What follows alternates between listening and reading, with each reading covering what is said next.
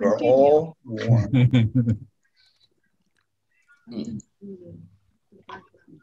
Mark, should I mute everyone now? Or? Yes, please do.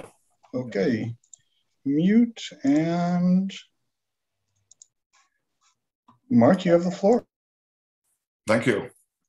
Hello, everyone. Welcome to day 4, part 4 of the Balm International Surrealist Poetry Extravaganza. As you know, we've had all sorts of readings. We had Dean Young on the first day, Dominique Heck on the first day. We had Will Alexander and Penelope Rosemont on the second day. Andrew Joron has been joining us continuously and continues to offer his comment from now and then. And on yesterday, we had Charles Alexander, we had Paul Hoover, we had Stuart Ross, and we had Dalia Fatale, the contortionist, which was quite something. And today, we have Andrew Joron has joined us again. We have Charles Bernstein, Robert Archambeau, Carrie Etter, Paul Hoover, Sam Truitt, Michael Ruby, Pierre Joris, Nicole Peyrafitte, Nikki Jarashilo, and Ciaran O'Driscoll, and also George Kalamaras. And Maxine. And Maxine Chernoff, yeah. And George was supposed to be with us on the first day, but somehow that got a bit confused. So he's here with us today. I expect anyway, this is going to be a wonderful reading. And I'm going to start off by introducing my co-host, Jonathan Penton, who started unlikelystories.org, which is a journal of electronic literature and art in 1998. He's lent his editorial and management assistance to many literary and artistic ventures, such as Mad Hat, the New Orleans Poetry Festival, Rigorous, and Big Bridge. In 2005, he founded Unlikely Books, which publishes 3 to 5 books of poetry a year. He's organized literary performances and performed himself across the United States. His poetry books are Last Chap from Virgin Press, Blood and Salsa and Painting Rust, Prosthetic Gods, Standards of Sadity, and the free e-chap book Backstories, which you can download from Argotist eBooks. Thank you, Mark. So as the regulars have heard me say many times, I'm not very prolific. So what I do most weeks is I read something that's been published in unlikelystories.org over the past week or two. And today I'd like to read something by Bob Heeman. Bob's a regular here and is frequently in the open mic. He's supposed to be in the open mic today, but I don't see him in the list of names. So maybe he's going to miss this. And that's okay too. He'll watch the video. Here are 3 informations by Bob Heeman. Information. She knew it was fun to make mommy chase her, but she didn't know enough words yet to make it real. The dog and the bird and the cat inhabited her world and spoke to her when she slept. The more familiar the trees became, the more they scared her. She put on her green dress when she was happy. Information. They wear ties even when they don't have to. It doesn't matter where they are. It doesn't matter what they are doing. Everyone else also wears a tie. It's 1956 and the world is still black and white. It's 1956 and they wear a hat wherever they go. The women they know all wear dresses and are full of assumptions that are no longer relevant. Information. Listen closely and you will hear the moans of the damned. Listen closely and you will hear animals singing the songs of the angels. Listen closely and you will hear the horizon approaching. Listen closely and you will hear your own body losing its last breath. Listen closely, and then repeat everything that you have heard. Again, that's by Bob Heeman, who might or might not show up later. The chat looks like they say he will, but you know, he missed it. That's okay. Now I'd love to introduce our other co-host, Cassandra Atherton. Cassandra is an award-winning writer, scholar of prose poetry, and professor of writing and literature in Melbourne, Australia. Her most recent books of prose poetry are Pre-Raphaelite, Leftovers, and Fugitive Letters. She is currently writing a book of prose poetry on the atomic bomb with funding from the Australia Council. She co-wrote Prose Poetry, An Introduction, and the Anthology of Australian Prose Poetry, and she is commissioning editor for Westerly Magazine. Cassandra, will you warm up the mic for us for today? Yeah, absolutely. I've just got a short prose poem today called Percussion. I remember your heartbeat beneath my floorboards, your ghost keeping me awake, tapping my body like a hammer below the knee. I would close my eyes to the wheezing of wood and dust, our bodies colliding in a silent coming together of breath and skin. In lunar moments, I still wait for you. Sometimes your image catches between my eyelashes. Sometimes I sleep uninterrupted by the darkness. I'd join you under pine tonight, but I think you know that I'm all tapped out. I would like to introduce the intrepid Mark Vincennes. As I say, follow along, karaoke style with his bio. I'm sure many of you know it by now, and wait for the big reveal at the end. Mark Vincennes is an Anglo-Swiss American poet, a fiction writer, translator, editor, publisher, designer, multi-genre artist, and a musician. And his music featured in the last show with Dahlia, the wonderful contortionist. He's published 15 books of poetry, including more recently, Becoming the Sound of Bees, Leaning into the Infinite, The Syndicate of Water and Light with Station Hill Press, Here Comes the Night Dust with Salmon Poetry, and Einstein Fledermaus from Sir Vision Books. And Sir Vision have killed it in this festival so far. Vincennes' newest collection, The Little Book of Earthly Delights, was just released from Spite and Dival. An album of music, ambience, and verse, Left Hand Clapping, is forthcoming from Tree Torn Records. Vincennes is also a prolific translator. He's translated from German, Romanian, and French. He has published 10 books of translations, most recently Unexpected Development by award-winning Swiss poet and novelist Klaus Mertz with White Pine, and it was a finalist for the 2016 Cliff Becker Book Prize in Translation. His translation of Mertz's selected poems in Audible Blue is forthcoming from White Pine Press in the fall. Vincennes is editor and publisher of the brilliant Mad Hat Press and publisher of the esteemed New American Writing. He's lived all over the world, from Brazil to China to Iceland to India. He was born, you know it, in Matilda Hospital on the Peak in Hong Kong, but he now lives on Firefly Farm in rural Western Massachusetts, overlooking Herman Melville's Greylock Mountain, and where there are more striped skunks, redback salamanders, and eastern hognose snakes than people. Thanks for the tongue twister, Mark. Would you read for us, please, this evening, this morning, wherever you are in the world? I'd love to. And I'm going to read a little poem called Dissidence from a book that I just finished called The King of Prussia is Drunk on Stars. This is the section is called On the Other Side of the Fence. Dissidence. Unfurled, who knows where to? Shall we lead them away? Some things are better left unsaid, you said, imbibing a strange drink, green and with a maraschino. Would the fish flock to join him, you said? They'll flock to those Lazarus eyes and that which is concealed, small in the lattice of that oh-so-human skull. Your silence smothered much of my talk, syllable by syllable. It was like blood and part of the sacrificial ritual. Through the trough we went, O Lord. One shall not be led astray. Let every mouth stand open and empty.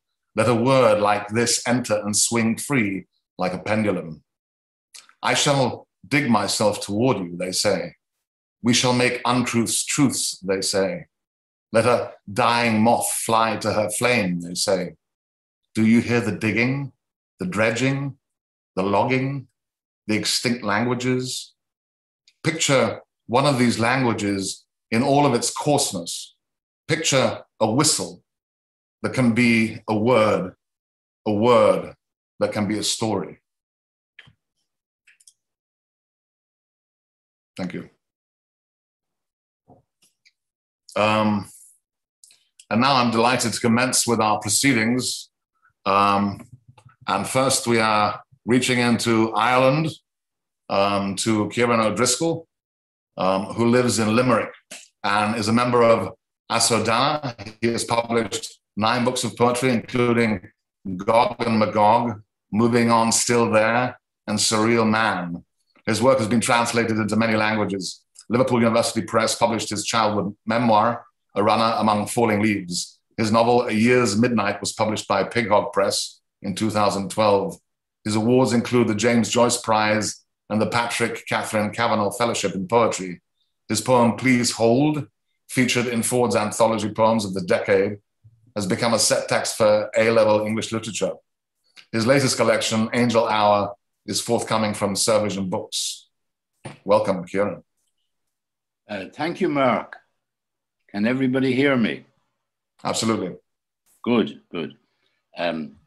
First poem I'm going to read is Angel Hour, and that's the title of my, as you've just said, the title of my forthcoming collection from Survision Books.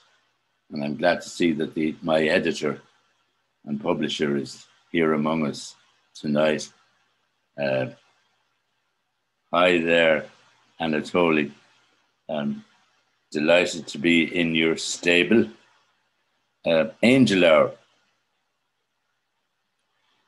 This morning, I thought of the angels I saw in a pre-dinner catnap some years ago in Istria, and the tremendous crack of thunder that same day in a village where we lunched on our way back to the coast. I remember how they stood in rank with their backs to me on a road of golden clouds that climbed into the sky from our holiday bedroom. Luminous, light as whispers. I fancied they appeared at the equidistant point between lunch and dinner. And wonder, was that the point of fasting in the old church?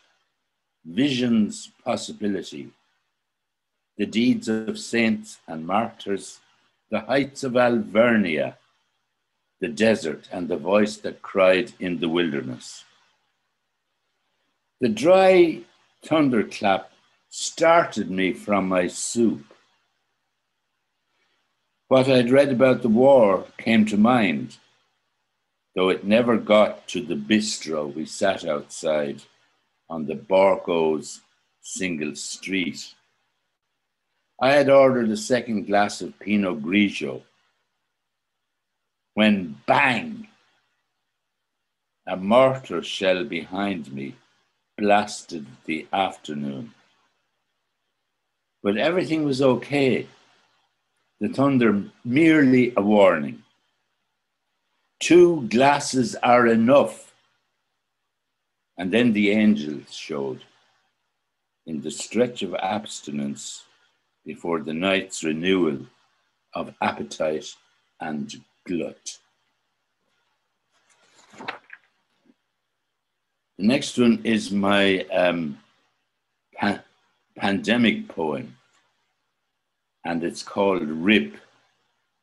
And RIP, as you know, is Requiescat in Pace, but in this case, it's a rip, a small rip in one of my trousers that begins the poem.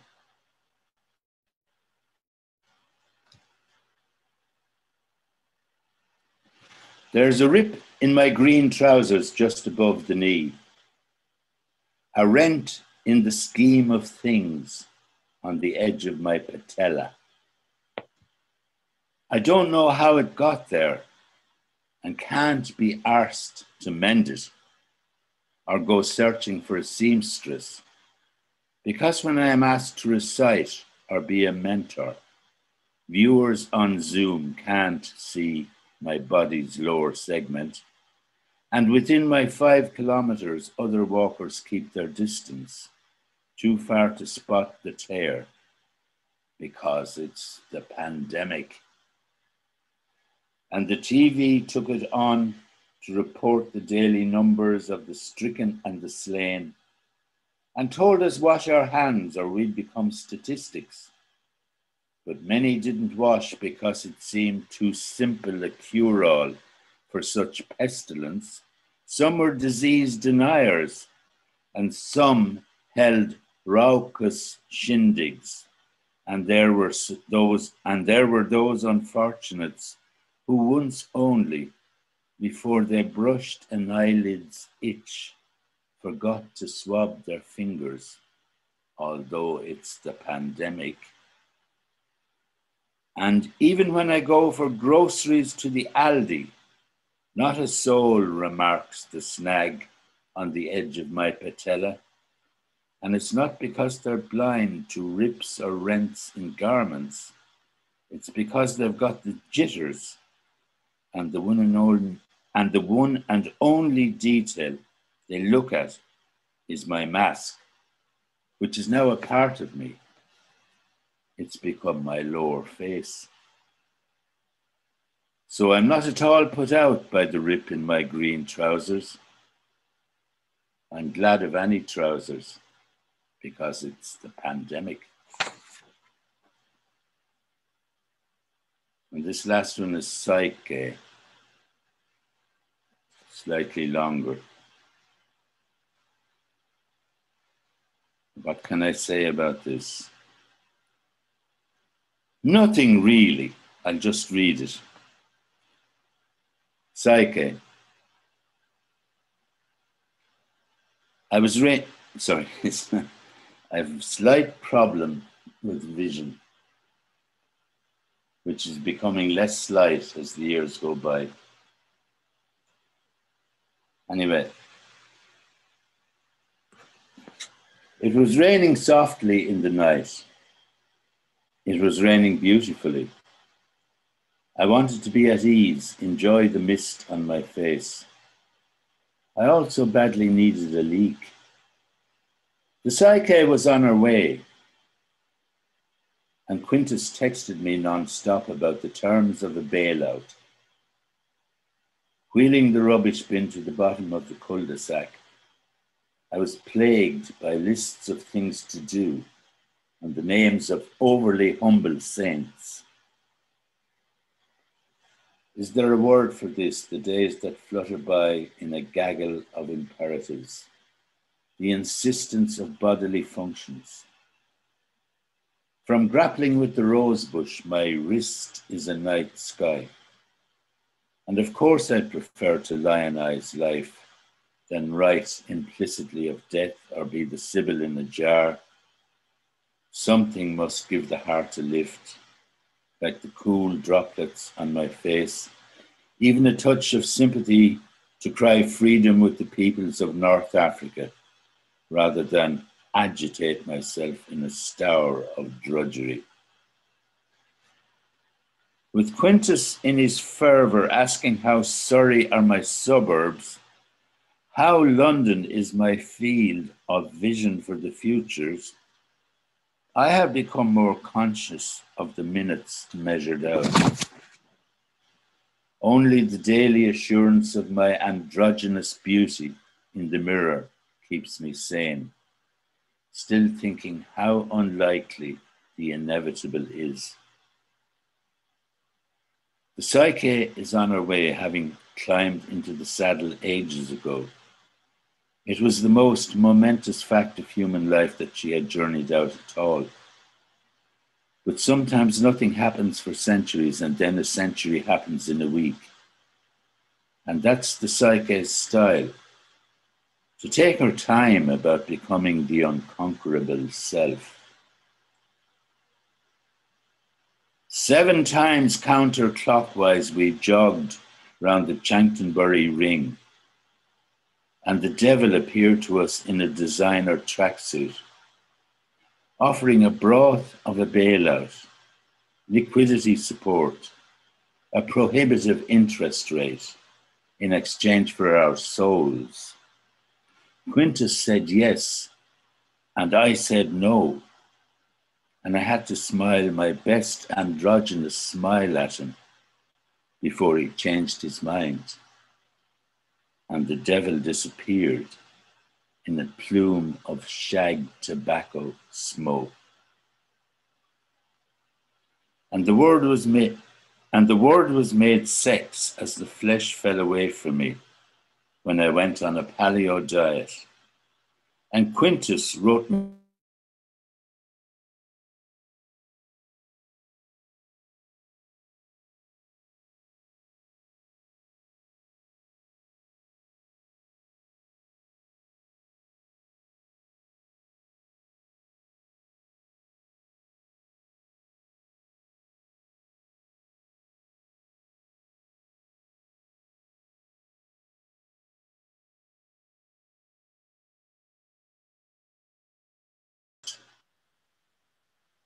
after my skirmish with the roses. I'm sorry, this has kind of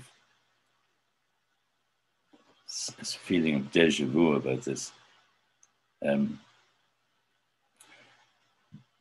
Is this going to keep on repeating this? No, I think we're good now. Jonathan's internet dropped out, and he was recording. So if you want to start just a little bit earlier, it was going so well.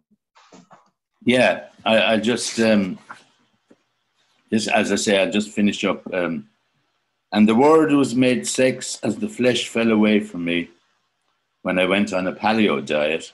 And Quintus wrote me love poems, which only served to mask the full extent of the deficit. I was sick from eating berries in need of my stirabout, as if I had been waiting for the dawn of agriculture. But the indestructible one has climbed into the saddle. The psyche is surely on her way.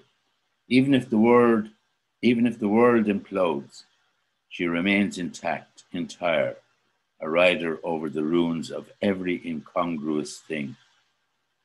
Or that's what I like to think when I think of North Africa and the constellations on my wrist after my skirmish with the roses. Thank you.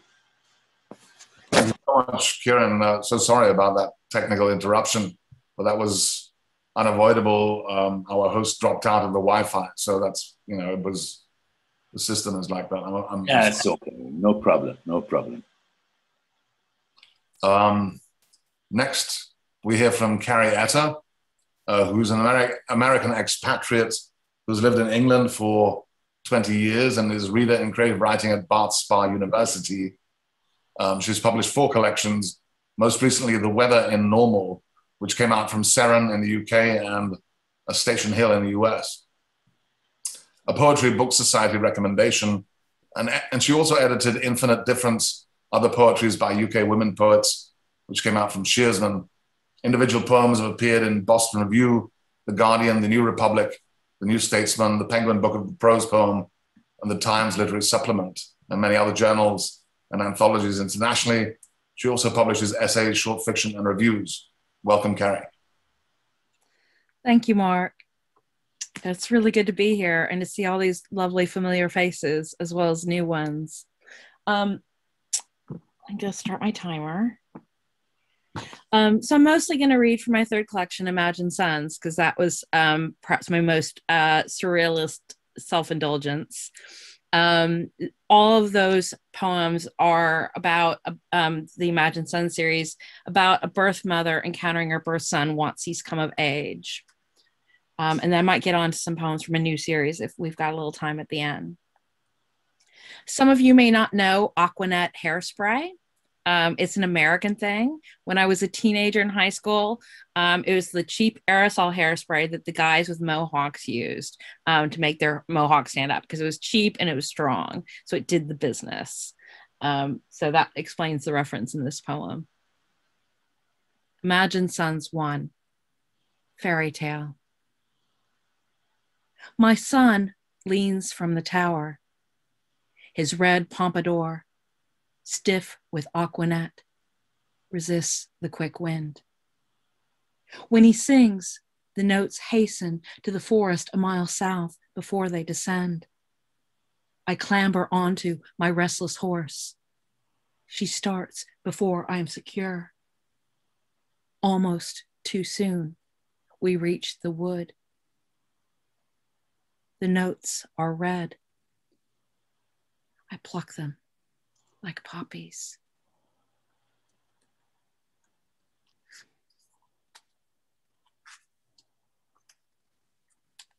Imagine Suns 9, Greek salad. For a week, I travel on business, and on the 4th afternoon, I go to a restaurant to have yet another meal alone. I order a Greek salad and read a Dickens novel to escape my loneliness. When the salad arrives, I barely look. How will Jenny Wren respond to news of her drunken father's death? I push the fork into the lettuce, and it yields slowly to the tines. The balance of balsamic vinegar and olive oil with the sweetness of the red lettuce is perfect. And I pause, relishing the flavor. I hear the smallest of shrieks. I think I must have anticipated Jenny, that I must have been that engrossed. When I hear it again, I put my book down so its open pages press the plastic tablecloth and keep my place, and my fork dives again, spearing a cube of feta. Stop! Stop! The sound rises from the salad. What are you? I whisper. Where are you? A black olive wiggles atop a romaine leaf, as though to wave. I am your son, brutally transformed. I glance around the restaurant and see the other diners, all in groups, engaged in conversation. When I last saw you, you were an infant. How did you get into this state? I think I see him cringe. Meekly, he says, I fell in love with the virgin mistress of the god's own olive grove. When I made love to her, I was turned into a tree. When you made love to her? The softest of whispers. They say, when I raped her. So you are a tree as well as this olive, I ask, trying to move my mouth as little as possible as I see the waiter coming from the kitchen. So she tends to you there in the grove. She only knows I disappeared, Olive whines. She tends to me, yes, but without thought, without love. It is a fate worse than... Delicious, I say to the waiter, swallowing the small olive whole. Just delicious. That's evidence of too much Latin at university. Does things to your mind. Imagine sons 12, the birth mother, the adoptive mother, and their surfer boy, Venice Beach, California. Never falling, he rides the wave. I've been here for years. Long ago, a tall woman in a cream-colored suit sat near me on the sand. I asked her to watch my towel and nectarines while I hurried to the bathroom. On my return, I saw juice on her chin. Weeks later, I confided, that's my son, pointing as he glided toward us on a 6-foot wave. He's mine, she snapped. She pulled off my pointing arm as easily as if it were a mannequin's and cast it into the water before running into the ocean and swimming toward him. Knocking his surfboard aside, she slid under his feet and floated to the surface. Hair the dark red of a nectarine pit. Lips fixed in a victorious smirk.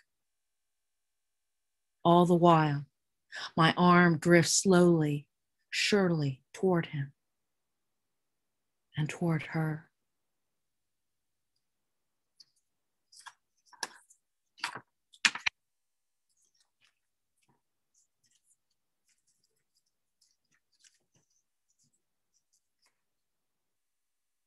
Imagine Sons 24, the Lone Star State.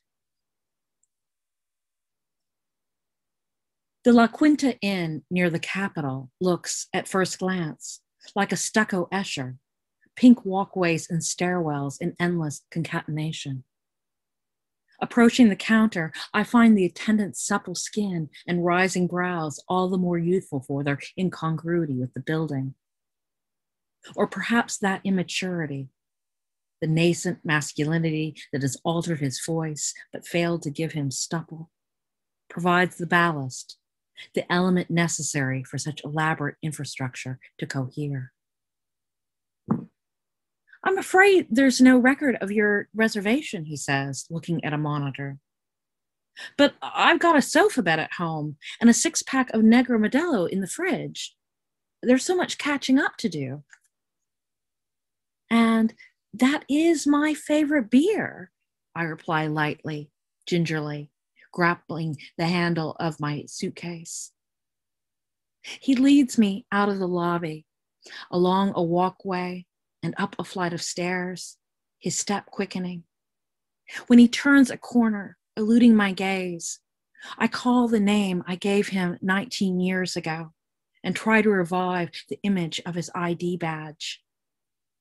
I hear his steps but cannot catch up, so I hurry after, calling along the corridors, through the stairwells, past ice machines, housekeeping, the swimming pool, with my suitcase always rolling behind me, until at last I see the lobby and rush through the automatic doors to the desk. He looks up, bewildered and innocent. Welcome to La Quinta, ma'am. Can I help you?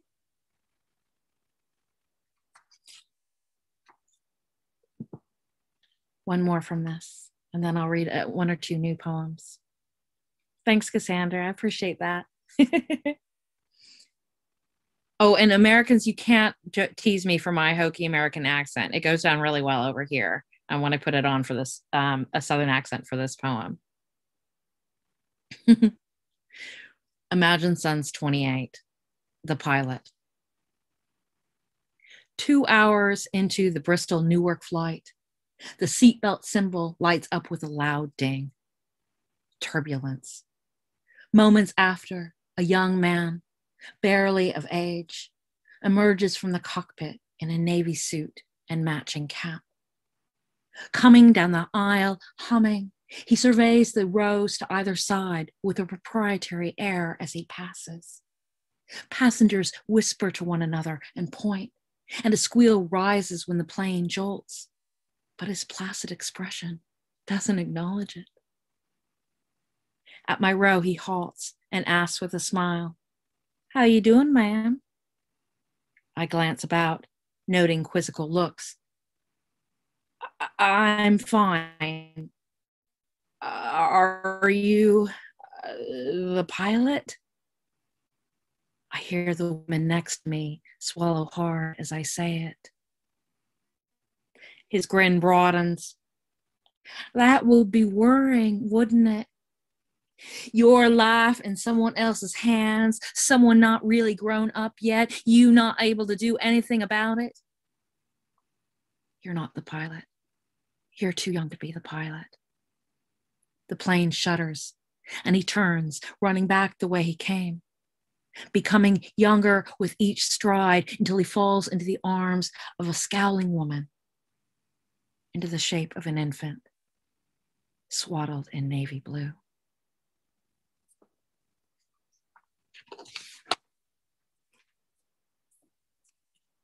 I feel like I found my tribe, a surrealist extravaganza reading, you know? I'm just going to read one more poem from a new series of poems I've begun this year on what sentences do, the crazy things that sentences get up to. So I'll read this one and finish. Thank you so much for your attention. There's a sentence that behaves like a cartoon mouse, excitable, cunning, leading me gaily to a cliff's edge obscured by a false backdrop. What does it want from me? The sentence will outsmart me by leading where I hadn't intended to go and exposing my gullibility. Here I am at the off license among the many flavors of potato crisps, considering the merits of sweet chili or honey ham, when I had struck out for the open air, the blackthorn and wild garlic blossoming, all of the white blossoms of April. You simply need some provisions for your walk, the sentence says, even as I see it turn to an unseen audience and wink. Thank you. Thank you, Carrie. Thank you so much for joining us from Wales. And next we hear from Michael Ruby, Michael, who is the author of 7 full-length poetry collections, At an Intersection, Window on the City, The Edge of the Underworld, Compulsive Words, American Songbook, The Mouth of the Bay, and The Star-Spangled Banner. His trilogy in prose and poetry, Memoirs, Dreams, and Inner Voices, includes ebooks, The Fleeting Memories from Ugly Duckling, and Inner Voices Heard Before Sleep from Argotist. He's also the author of the ebooks Close Your Eyes from Argotist and Titles and First Lines from Mudlark, and 5 Doozy Collective chapbooks. He co-edited Bernadette Mayer's early books, Eating the Colors of a Lineup of Words, which came out with Station Hill in 2015, and Bernadette and Louis Walsh's collaboration, Piece of Cake, which also came out from Station Hill in 2020. Michael lives in Brooklyn and works as an editor of US News and Politics articles at the Wall Street Journal. Welcome, Michael. Thanks, Mark and Jonathan and Cassandra. It's great to be here with everyone. 9 years ago, Station Hill published my trilogy, Memories, Dreams, and Inner Voices, which chronicled the streams of memories, dreams, and voices that flow through our minds. In the years since then, I've put together a hypnagogic sequel, Close Your Eyes, Visions, in which I chronicled what I saw with my eyes closed. I'm going to read a few poems from the Visions section. Visions, July 9th, 2007. An old car slows down and parks at a corner. A man gets out and enters a candy store with a large window with green wood trim and a Breyer's ice cream sign. This might be a vision of a moment far in the past, a place I only went once or twice as a child, on Tremont Avenue in East Orange, a few blocks east of the Veterans Hospital. August 4th, 2008. There's a man with a goatee, a few gray hairs among the stringy black hairs. A bicycle racer bearing down on me seems to have wings. All of them bearing down on me seem to have wings. Man-made wings, not angel wings or bird wings. Water bubbles on the right side of a pond. Sketchy beings, sketchy mountains, sketchy seaways. It's darker than usual. Electricity lights the sky and the sea at night. A man has dressed up as a giant flower, his face just a small point in the middle of a gigantic rose. How can his neck support so much weight? A gray horse's head against a blue night sky. The head evaporates. A cloud is lit by the moon and it obscures. A flame shoots out the top of a volcano, out of someone's head, out of a cigarette lighter. The flame turns into a broad ray of light shining down. 2 black phone lines cross below overhanging vines. An old car pulls into the place. A horseman rides into the place. A big black spider appears at night. When is it so dark we can't see a thing? A multicolored elk, a multicolored sheep, a glowing white mushroom enlarges and then shrinks. A bush in the middle of the forest has a milky glow. Ghostly.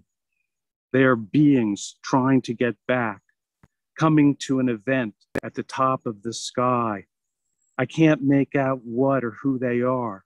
They're puffs, tufts, like transitory clouds.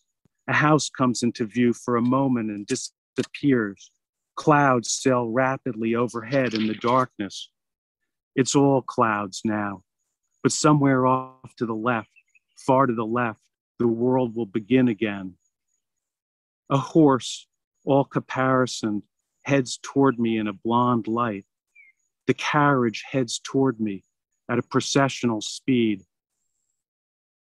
This huge egg of light weighs the hemlock branches down to the ground. This huge egg of light, not the egg of a dinosaur, but the egg of a hill, weighs down this corner of the house. The fish's open mouth is fluorescent. The pig's head, the horse's head glow. The racers have green wings and a transparent bubble for a head.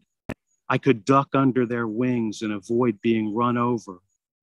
The small carved creche glows. The hippopotamus's lower jaw glows. The cow, cat, and owl glow. Silver liquid runs down the rocks. The hidden side of a narrow yellow house. Hills in the distance beyond the steep roof. I have no idea where I am, and I don't know where I'm going.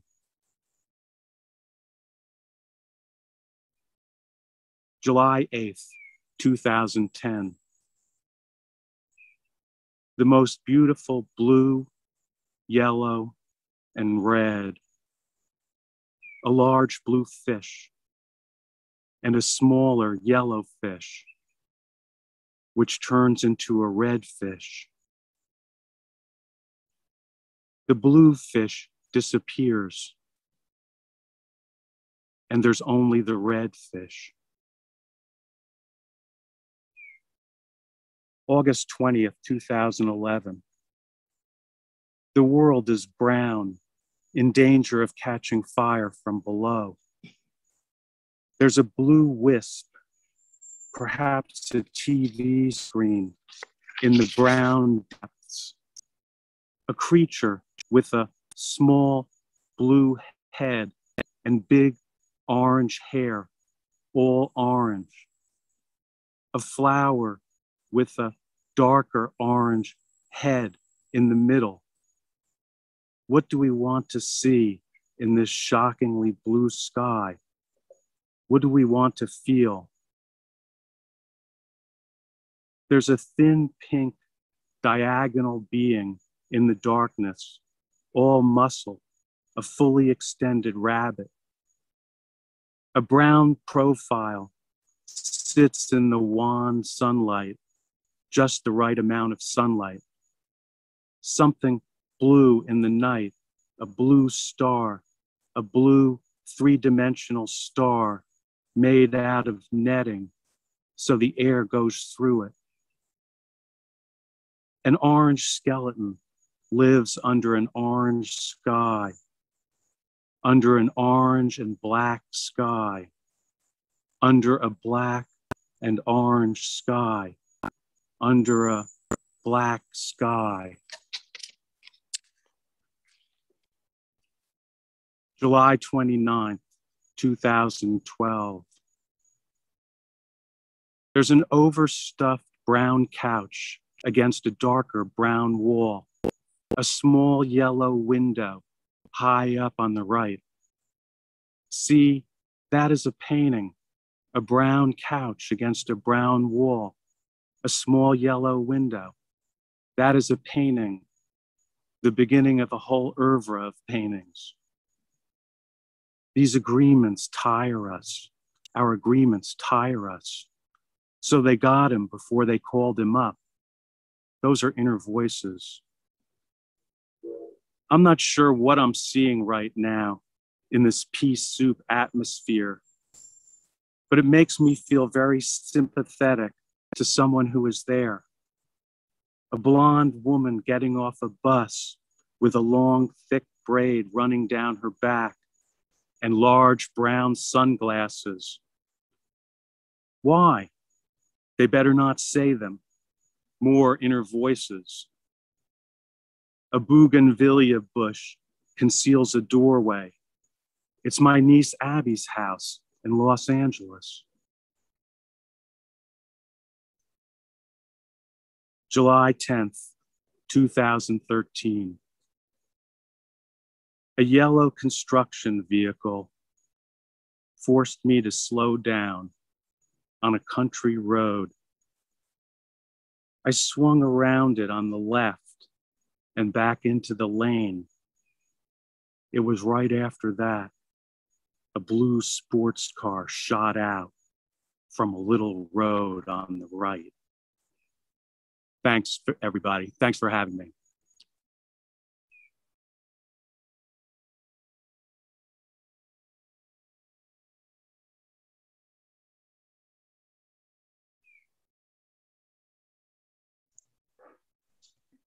Let's see, maybe Mark had to step away. I know next up we have Charles Bernstein.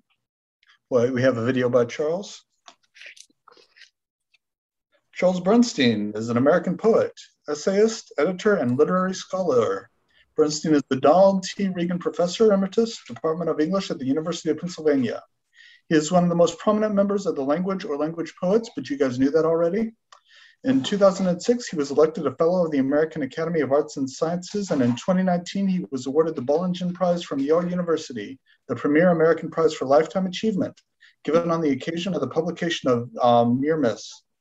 Bernstein was David Gray Professor of Poetry and Poetics at SUNY Buffalo from 1990 to 2003, where he co-founded the Poetics program.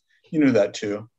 A volume of his selected poetry from the past 30 years, All the Whiskey in Heaven, was published in 2010 by FSG.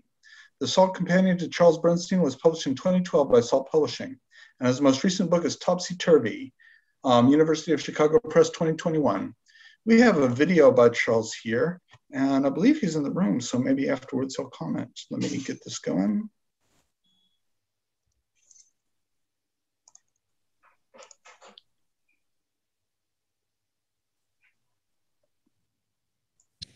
Ars impotens. Let me set that up, and so I can read the poem in its proper light here for you.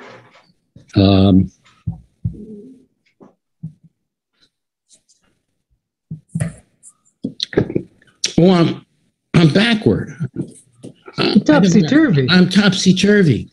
Oh, my God.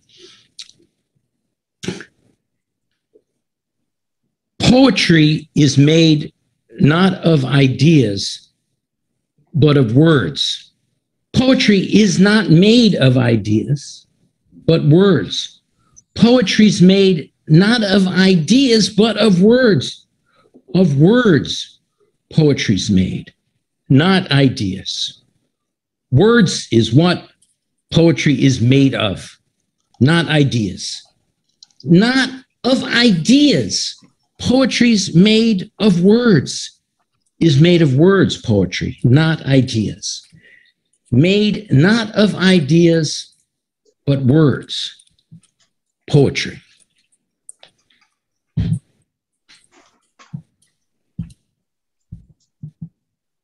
Charles, can you say something about the title? Yeah, I could, but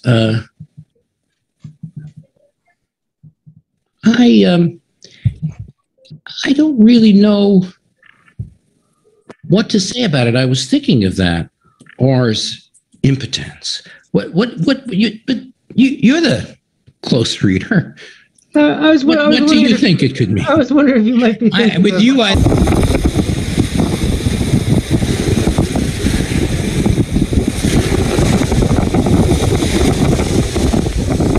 We may be all in this together, depending on what that means. Whatever the common menace, our outcomes will never be the same. Deep below our difference is not interconnection, but incommensurability. Human is not so much shared as contested.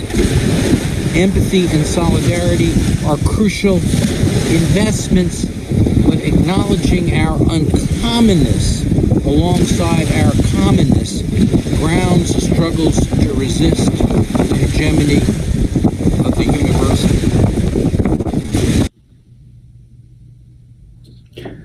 I'm sorry I can't be with you today for your graduation and for this induction celebration to Phi Beta Kappa of Etter at Ohio Wesleyan University. But I did write this poem for you. It's called before the promise. I drew a blank on a torn door, drew another, then no more. Got stung, peddled frowns, knew things was bust, no way out of town. Sometimes it done it its way, then again, harder to say. What's looking up decides to knock you down before the promise of tomorrow. Tomorrow came. Morning on this pole, midnight at the other. Slipping, slapping, sliding on a cockamamie roll. Yesterday's dreams dissolve into today's goodbyes. I set out on a camel's hump, came back with just the eyes. Before the promise of tomorrow came, tomorrow came. A farther distance that we go within each moment spent than ever sent by heaven or scaled by human ken. Before the promise of tomorrow, tomorrow came. We twist, we turn, undo ourselves in triple throes. My goodness, how the time has passed. Let's get our stuff and beat a path to what we never knew, nor will, nor who, nor say. Before the promise of tomorrow came, tomorrow came.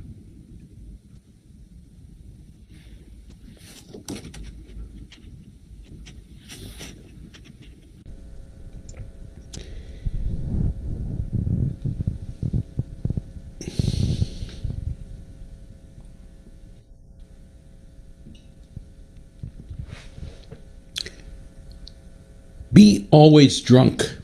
That's all. That's the only question. So not to feel the horrific heaviness of time weighing on your shoulders, crushing you to ground. You must be drunk ceaselessly. But on what? On wine? On poetry? Or on virtue in your fashion, but drunken be.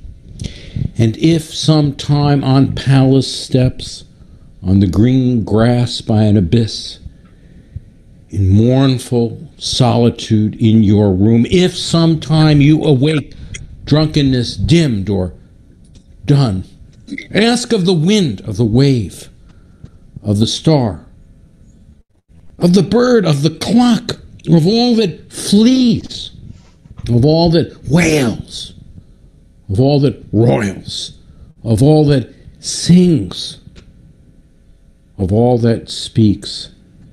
Ask what hour it is, and the wind, the wave, the bird, and the clock will answer. It is the hour to get drunk, so not to be the slavish martyr of time. Be drunken. Be drunken without stopping on wine, on poetry, or on virtue in your fashion.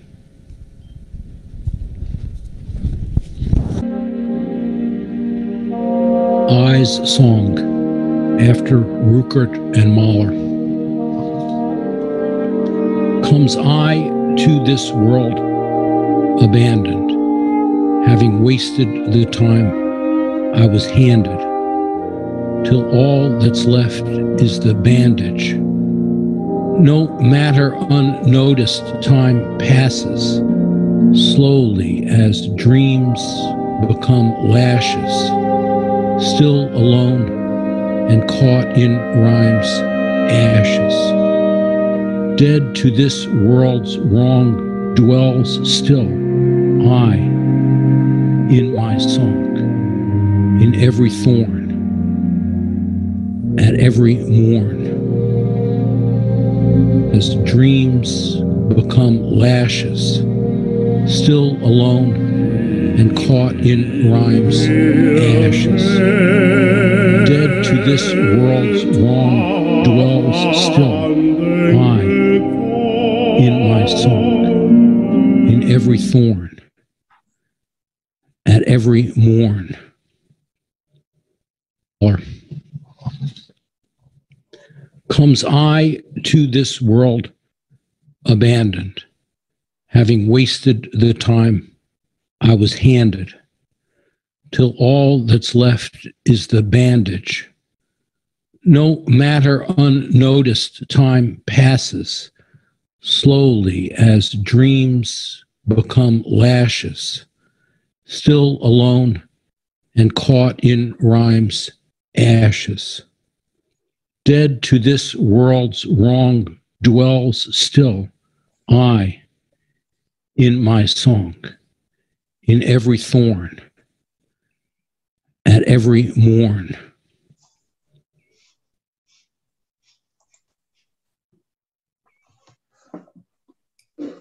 Wow, thank you, Charles. That was amazing.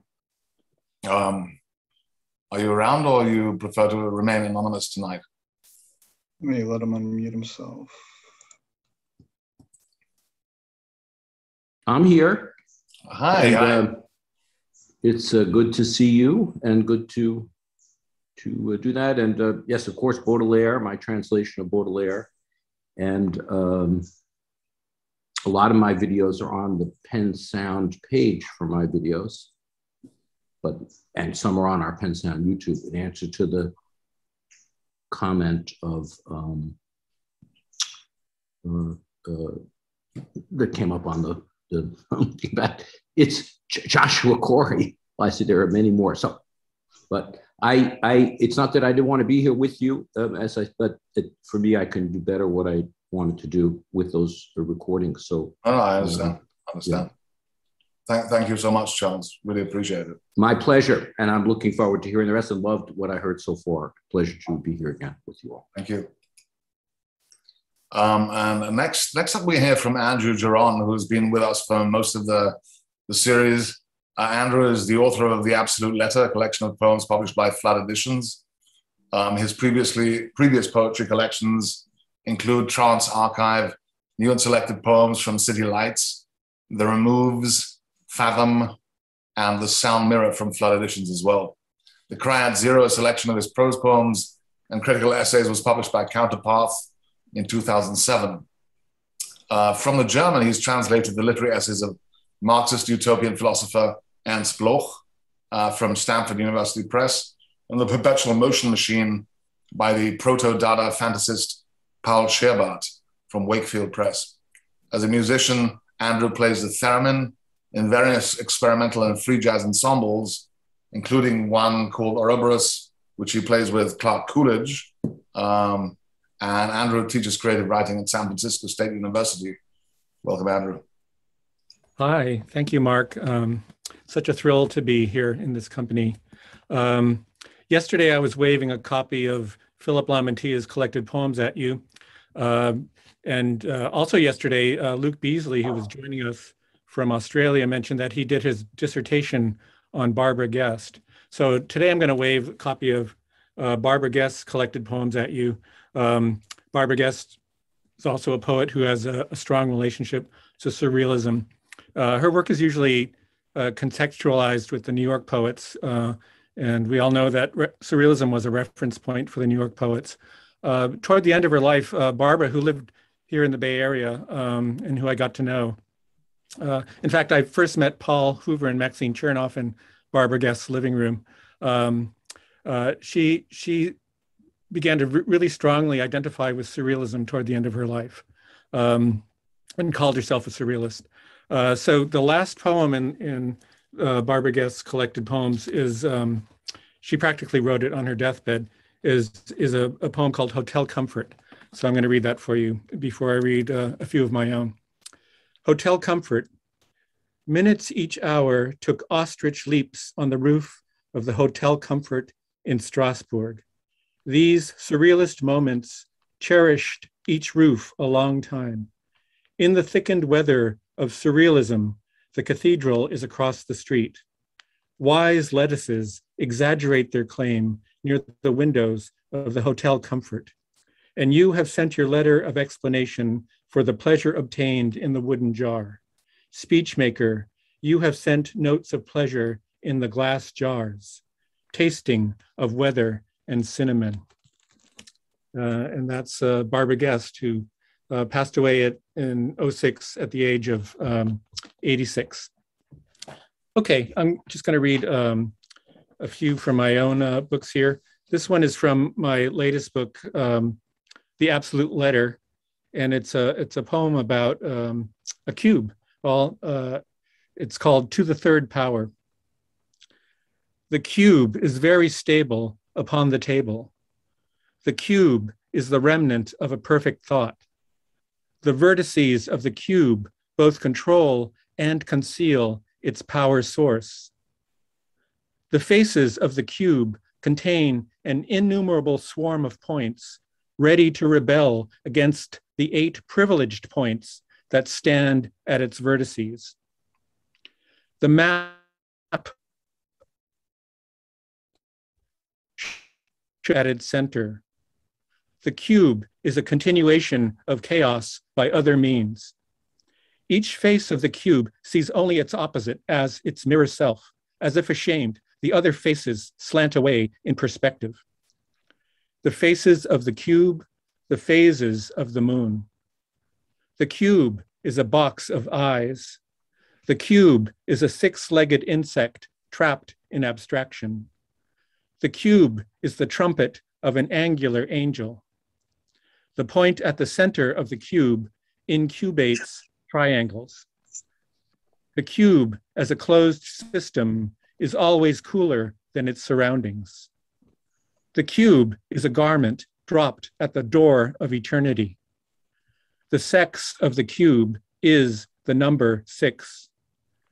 The cube, so rigid in all its relations, reeks of eros. The brace of the cube is the embrace of pyramids. The cube is a citadel standing at the end of history. The cube wants only to rest here. Nature does not want to make a cube. The cube is a necessary accident. The cube is the wreckage of risk. The cube is displayed before royalty as the last of its kind. The cube is commanded into being as formlessness laughs. The cube, in order to be understood, must be floated in midair.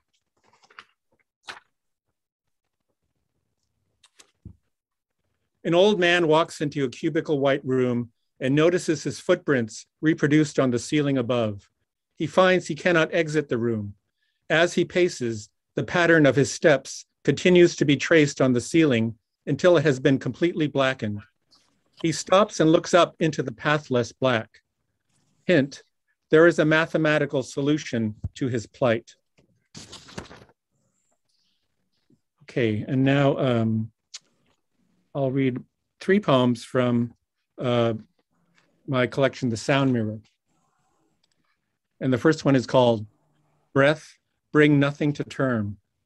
Ring wrong instead of song. Sense, not sense, but fatal interference. Arc of the maker, the marker, born in reverse, the borrower, the rower from the frozen zero. So cotillions of ice shall clatter to unsure closure, rare air or error, cool to all call, all clash of clouds, wanting one without outside, while knowing the turn of torn, the deviance of all device. So reckoning is this night wreck of the sun, perception pointing to its stoppages, still object and agile shadow, fluent fall to flow to flower and lightning littered letter. Imagine, engine, the state in flames, and black thoughts of the character of a cataract, roaring to assemble the mind's semblance to nothing. This one is called To Each Correspondent to Speech. What wait do I await? I am afraid that room is empty, apart from meaning. Often a cat is trapped in all the intricacies of its senses. This paradise is a desert populated by pillars, half human, half mineral. Sun, ever some, where a term is wanting to be called to coordinates horizontal to reason and vertical to vertigo. I am the house that inhabits me. As a man is unsigned, more than mantle of his mind, there is no master. The wall, as will, stands still. Salve me, solve me, my chorus to each correspondent to speech. So no is yet yes, and my revealing, my reveiling. And the last one out of this book, No Telling. Of white, the eternal weight, the weightless, of black, the blank. Rung long, wrong writing, tone blown row that rose to raise all saying. Oh, unbidden I bind, abandoned by. One to more, always married.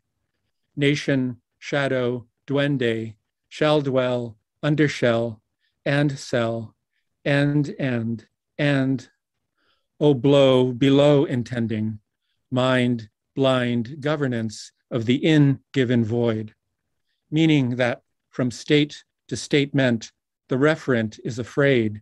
So no, and no alone, is polar to all pull. So there I strike, nowhere, the name of my rose prosaic, my prostrate man, and that thought that respires, spires. Thread through throat, through threat, through throne.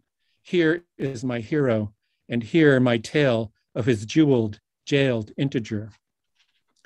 All right, and for the last one that I'm going to read, I'd like to share my screen so you can see the words on the page. The poem uses a lot of homophonic play, so which would be lost if you couldn't see the words on the page.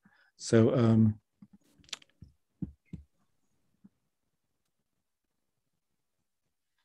see that okay? Okay, this one's called The Phrases of the Moon. Full, the blow to a gong, gone blind, with the sight of white silk, O milk of my reason, sun re-seen in my mad, mad mirror. Gibbous, sense less science, the wish apparition of a perfect fact, as thought the war of one upon one.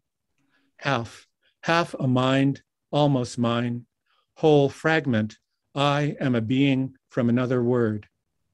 Crescent, bow bent back, to what release? My lone line, the join of all I am not. A minor truth betrays a major one, a lore for the liar. For it is written, liar with a Y. New, calling all coincidence, I will deem the dark my day. Yet, if I say, I am lying to you now. O zero raised to zero, I am lying with you now. Thank you. Thank you, Andrew. Amazing work. Look forward to what's coming up, my gosh. Next up, we have George Kalamaras, who is former Poet Laureate of Indiana from 2014 to 2016, and the author of 17 books of poetry, 10 of which are full length, including Kingdom of Throat Suck Luck, winner of the Elixir Press Poetry Prize, The Theory and Function of Mangoes, winner of the Four-Way Books intro series, and That Moment of Wept from Survision Books in 2018. He's a professor at English at Purdue University, Fort Wayne, where he's taught since 1990. Welcome, George. Thank you. Can everybody hear me okay? Absolutely. Good. I've never done a Zoom reading, so this is going to be quite the experiment. I'm really honored to be here, and it's great to see so many old friends and to meet new friends. So I wanted to begin first by thanking Anatoly for publishing this wonderful book, That Moment of Wept. I want to read a couple of poems from it to begin with from Sir Vision Press. These first poems I'm going to read are from my ongoing project of poems called the Bone Sutras that I've been working on for 20 years, maybe a little longer. The air was always beautiful. Then I emerged briefly as a centipede. I had carried over the karma of math and needed to learn to count on myself for everything. That's not a joke. Forgive me if I believed I'd never live past 100. Then I was human again, this time a childhood chess master from Peru. I remember grieving the copper miners whose veins corroded like neglected knob and tube, who coughed as if they were in love with death. This was a long time ago. There were decades of black and red, knights flanking bishops, bishops gripping their groin, wanting to jump the queen. The air was always beautiful.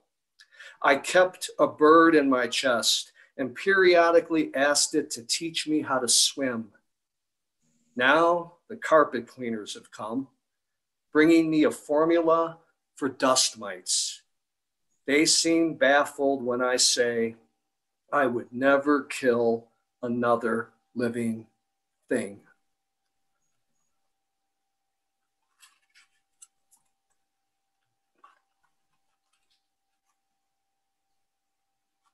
And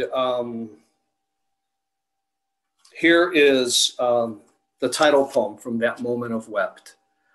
What I know is a kind of brief reflex. What I know is an enactment of leopard blood, sunspots shot across the dark hour. I realize that the waves hold my broken, that the other end of thunder is a sad disposition, that the notebook spiral that connects each page reminds me of the introduction of salt into each of the 3 lower ribs. You confiscate my mouth, try to force my singing sideways so the pain won't slip. You say your heart is protected, that you enjoy having it live in a cage, that feeling anything is good, even if only the wrong side of a coin. When the Cossacks danced their brotherly, let me kiss you dance, one by one they told us what we had most feared. This loneliness, that moment of wept. I am done with vodka slosh, done with tricking myself into a Russian Orthodox spire, with caring for a kind confessional cast as a coffee clutch or exhausted rain. I hunt the umbrella head of mushrooms and find the exclusionary oil that might take me to intimate foreign places inside where I suddenly become an adept conversationalist. And I want to read next a couple of poems from the new book that Anatoly and Sir Vision will be bringing out. You held of me and coaxed the starlings back through the silk-heavy rains. And this is an opening poem from that manuscript. They cannot contain their sorrow. Again, this is from the Bone Sutras series.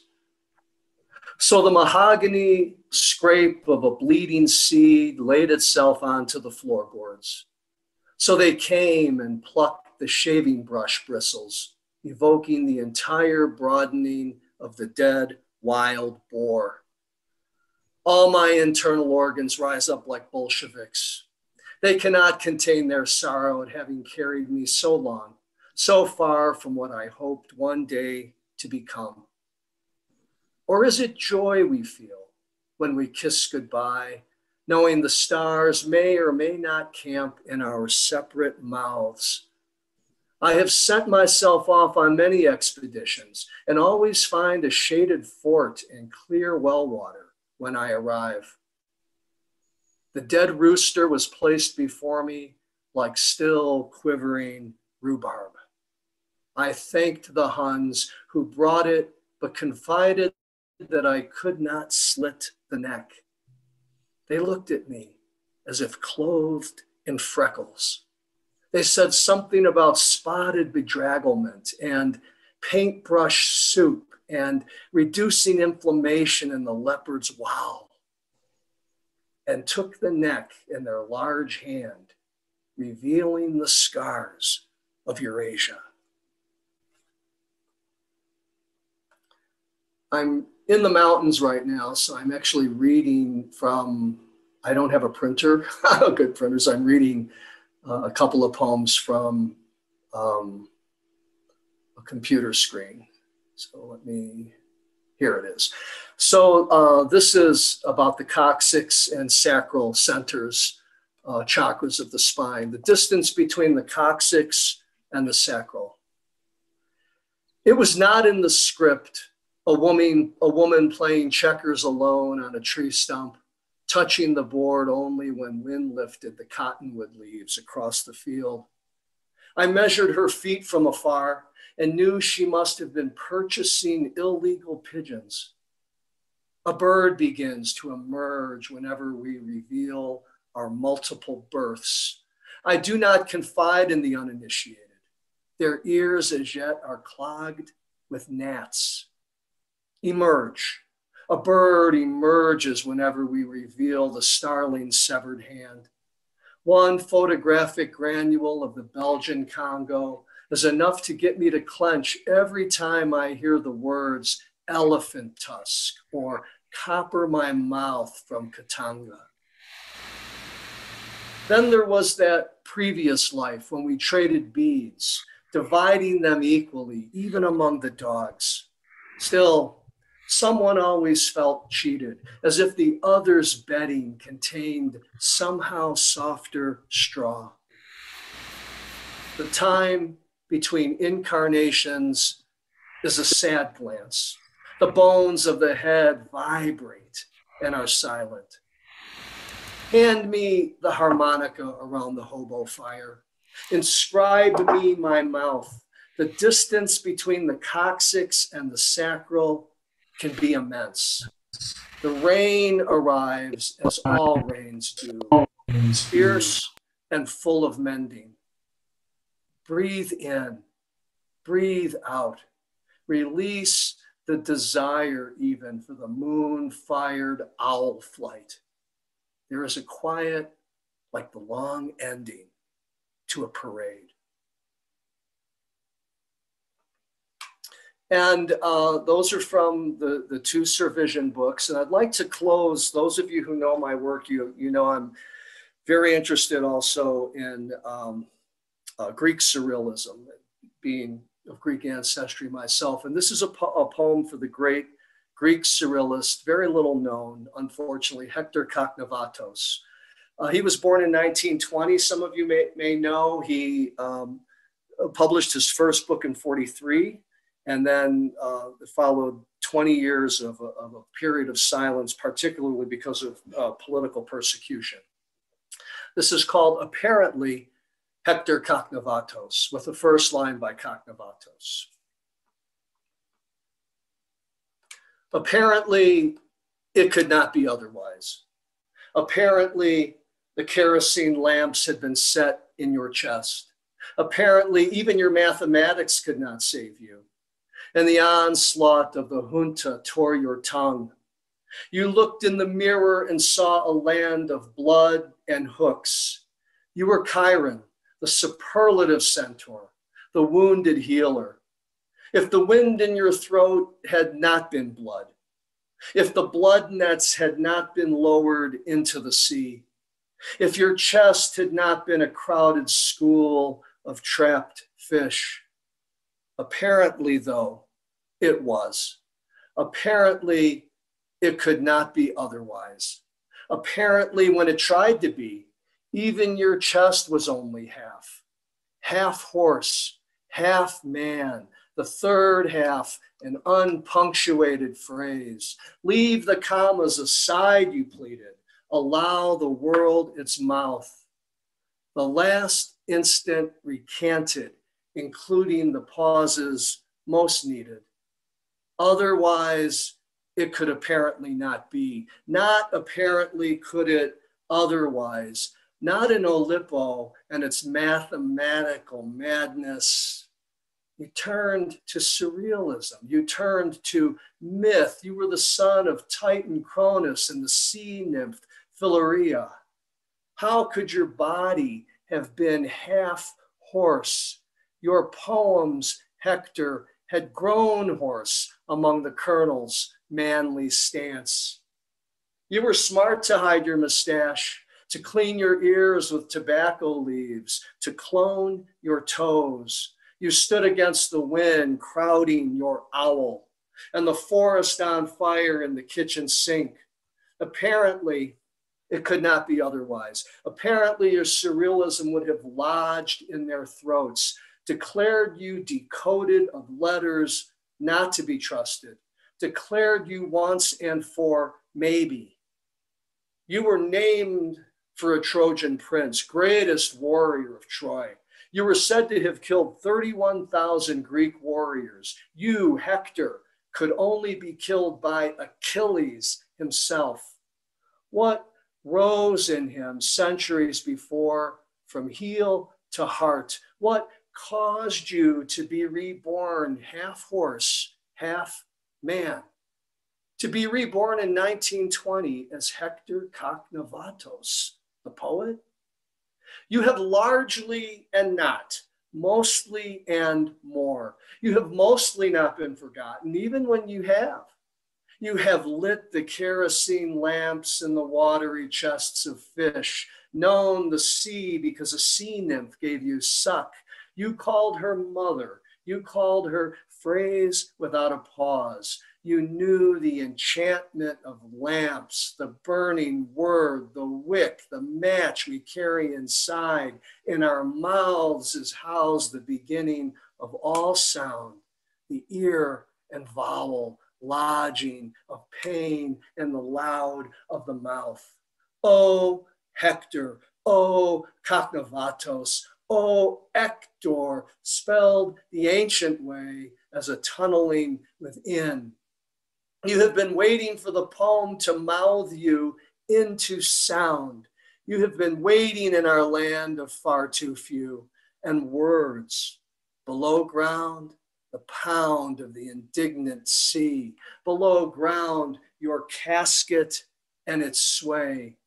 Apparently, it could not be otherwise. Apparently, it could not be. Apparently, it could and couldn't and maybe still can't.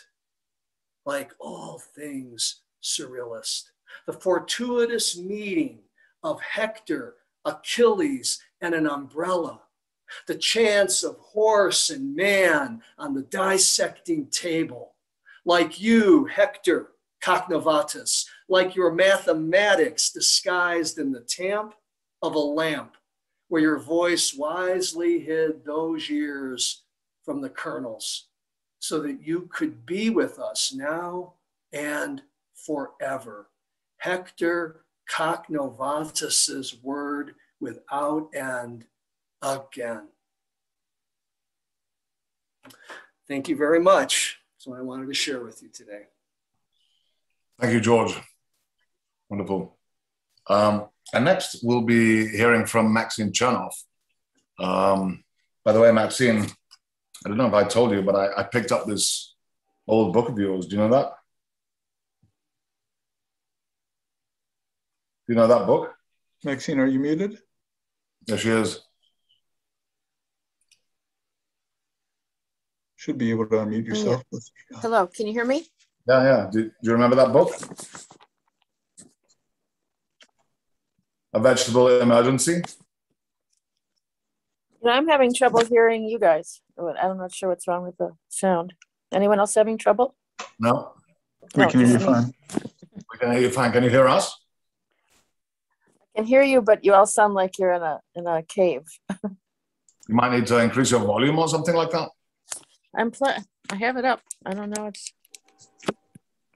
what's wrong. Mute. I don't know. Do I sound okay to you though? Yeah. You can hear me okay. Okay. I can hear you guys. It's okay. It's just So strange. let me just quickly do your bio then. Maxine Chernoff is a professor of creative writing at San Francisco State University and a 2013 NEA Fellow in Poetry. She's the author of 6 books of fiction and 16 books of poetry, including Camera from Subito, and more recently Under the Music collected prose poems from Mad Hat, which gathers over 40 years of Maxine's exploration of the prose poem. In fall of 2016, she was a visiting writer at the American Academy in Rome. Welcome, Maxine. Thank you. Thank you, everyone, for this lovely event. So many wonderful voices, and good to see people I know and to see new people. And thank you all for coming, and thank you, Mark and Cassandra and Ted and all for putting these wonderful events together this whole season. I want to start just by calling out some names of people who have been important to me in the area of surrealism. All of them really people who practice in some way or another the prose poem over the years. So Max Jacob, Blaise Cendrars, Henri Michaud, and then the next generation really, those writers were all born in the late 1800s, born in the early 1900s, Julio Cortázar, Clarice Lispector, Leonora Carrington, all very important to me as I fumbled around and sometimes ahead in the prose poem genre. And people I admire. I was just thinking also this morning about Cole Porter as a surrealist. You're a Bendel Bonnet, you're a Shakespeare sonnet, you're cellophane.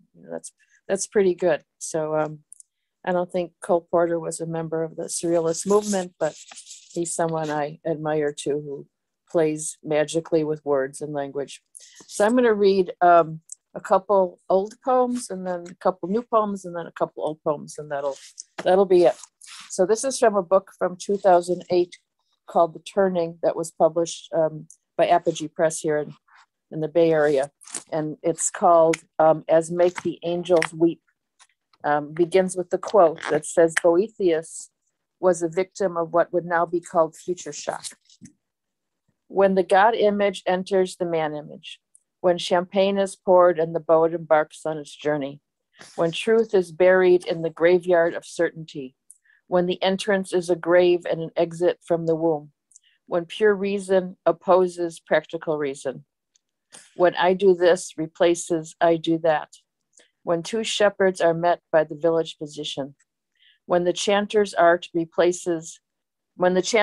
perishes and tea gets poured regularly, when rappers revolutionize use of the drum machine, when the lapis blames the stone, when spirit becomes a religion, when monochrome replaces landscape, when open and direct means closed and opaque, when immortality flees the world, when celebrity death replaces news of war, when we historicize our futures, when we survive our disappearances, when children are mistaken for ghosts, when science moves to its green tower, when captured means in fashion, when death falls in love with stillness, when murder chastises history. Okay, that's that one. And then one more from that book called Light and Clay. Begins with a quote from a psalm. Will the dusk praise thee? Psalm 30, :9. It sounds like Donald Trump quoting a psalm here. Light and Clay. The page was a place before morality, before Gilgamesh, before the second prophet of revealed law. The page was a hybrid of value and valuelessness, a hybrid of community and selfishness, a foster child of devotion. The page was experience in somatic terms, a folie à deux, a terminal location. Cowboys and princes offered their lives. The cult of the dead worshiped there too. Lacking in value, it saw only faces. The page was a room, a picnic, a heaven, the utopia of words in a region of want. The page was a bridegroom, a bride, and a lover, the child of the union of religion and anarchy. I will reflect it, the page said on Sunday. I will absorb it, the page meant to add. Between death and rebirth, the page stood waiting. Words came to call, speechless at best. So those are from around 2008. Thank you. And then more recently, I was writing poems right at the beginning of our epidemic when we were all newly launched COVID sufferers here and shut-ins. These were two poems I wrote during the early time, like a year ago, April, I think. They're sonnets, and they're from a sequence of about 20 of them. So I'm just going to read you number 9 and number 11 as if you need to know. And I have a reference at the end of this one to Pride of the Yankees. So I'm talking about Lou Gehrig if people don't know baseball. And he wasn't just surrealist, but he was a very good player. Okay, sonnet 9. Examples thick with meaning of a boy who left sweet William at her gate, and of a woman with gray braids who sewed cat masks for her many friends. Uninvited lens descending on our spring, old solstice in a new world of refrigerator trucks and spreadsheets tracking viral load, while lotuses bloom and swans make stillness seek its center. We do not know how we'll discourage the jasmine until a proper window, or Marvin Gaye from playing Ain't No Mountain on satellites circling over tallies of the dead. My friend watches Pride of the Yankees, Iron Horse, taken in the middle of his day, life limping towards spectacle, grandiloquent, or stumbling out of reach. Be brave for the newsreel, be grace. And another one from that time, thank you. Another one from that time, number 11. The older woes were beads of plastic ocean cramped with string and oil tankers circling in the soup. We pastiched our needs, bought flotsam at the Jetsam store to make a proper flag for life before our current limit. How nothing we predicted came to be, and everything we never guessed has come to pass. How friends were spared and not in the ellipsis of a season, signs scorching air on radiant April days. On Hart's Island, ghostly work attends the barges of white shrouds, where proper lives get captioned by their fates. To look at all the dying and yet not find the proper words attendant to the grief. How in the future they will sing the loss in ballads to their children of a world just opened as another died outside of myth and theory. Magnolia blanketed in dew, moss thickened gate of a mute and humbling spring. And a couple, thank you. And a couple from under the Music, the book that Mark published. These originally appeared in a book published by Counterpath Press called Here, and they're prose poems that are very long lined on the page. They go from margin to margin in a book that's, I think, 8 by 8 or 9 by 9. This book is, so they're square pages with long lined prose poems. This is called Beheld. And it starts with a quote from Theseus from A Midsummer Night's Dream. Gives to airy nothing a local habitation and a name. Let us be imagined by the sympathetic eye, borders realigning, singularity lost as bees in cumulus clouds over a locus of belief. To stare at the world, thinking it fragile despite root systems deep and undismissible. To be dust under a stairwell, or a book left open as one sleeps, to comfort the view and conjure grace, blessing a glass of water or a hand that finds a small sheer ledge that yields to remembering. And someone below said, do prose poems have lines? My idea wasn't necessarily that they'd have lines, but that they'd be long on the page, they'd be wide on the page rather than long on the page. So a thought about their horizontal nature rather than their vertical nature is what I had in mind. Okay. Next poem is called Window. The actual knocks on any closed door, beggar's robe tattered, features obscured in the dark. Light clarifies an edge of knowing, secret theme left as a match near a candle. Nothing that touches another close object can keep itself whole. Dust meets shadow, inscribing an arc. Dominions are small crevices or crease in a story, parenthesis of an hour. The amaryllis grows in a day, its solstice private and ancient, flowering into the told. Okay, and two more little ones from this series, and that'll be the reading. This is called Momentum. It starts with a quote, anyone accumulates a downfall. No stranger to call or response, you wander in velocity style through syllables of grace. You are accustomed to fact as a lie, lie as truth, encumbered beyond a sight of landing. Under your costume, you are a woman whose hair was cut short last year and remained that way. You are her voice under her own, her taste of certain minerals, harsh to the ear of promise, promise to waste warmth on geography, volatile intention to burn the woods, its features and maps. Mistakes knowing face set boundaries for your own. You come in love, you leave in resemblance. And the last one I'm going to read is called Again.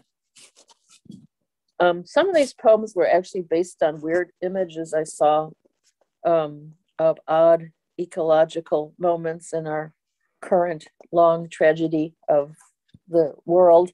Some of abandoned buildings that had been overtaken by the growth of nature around them.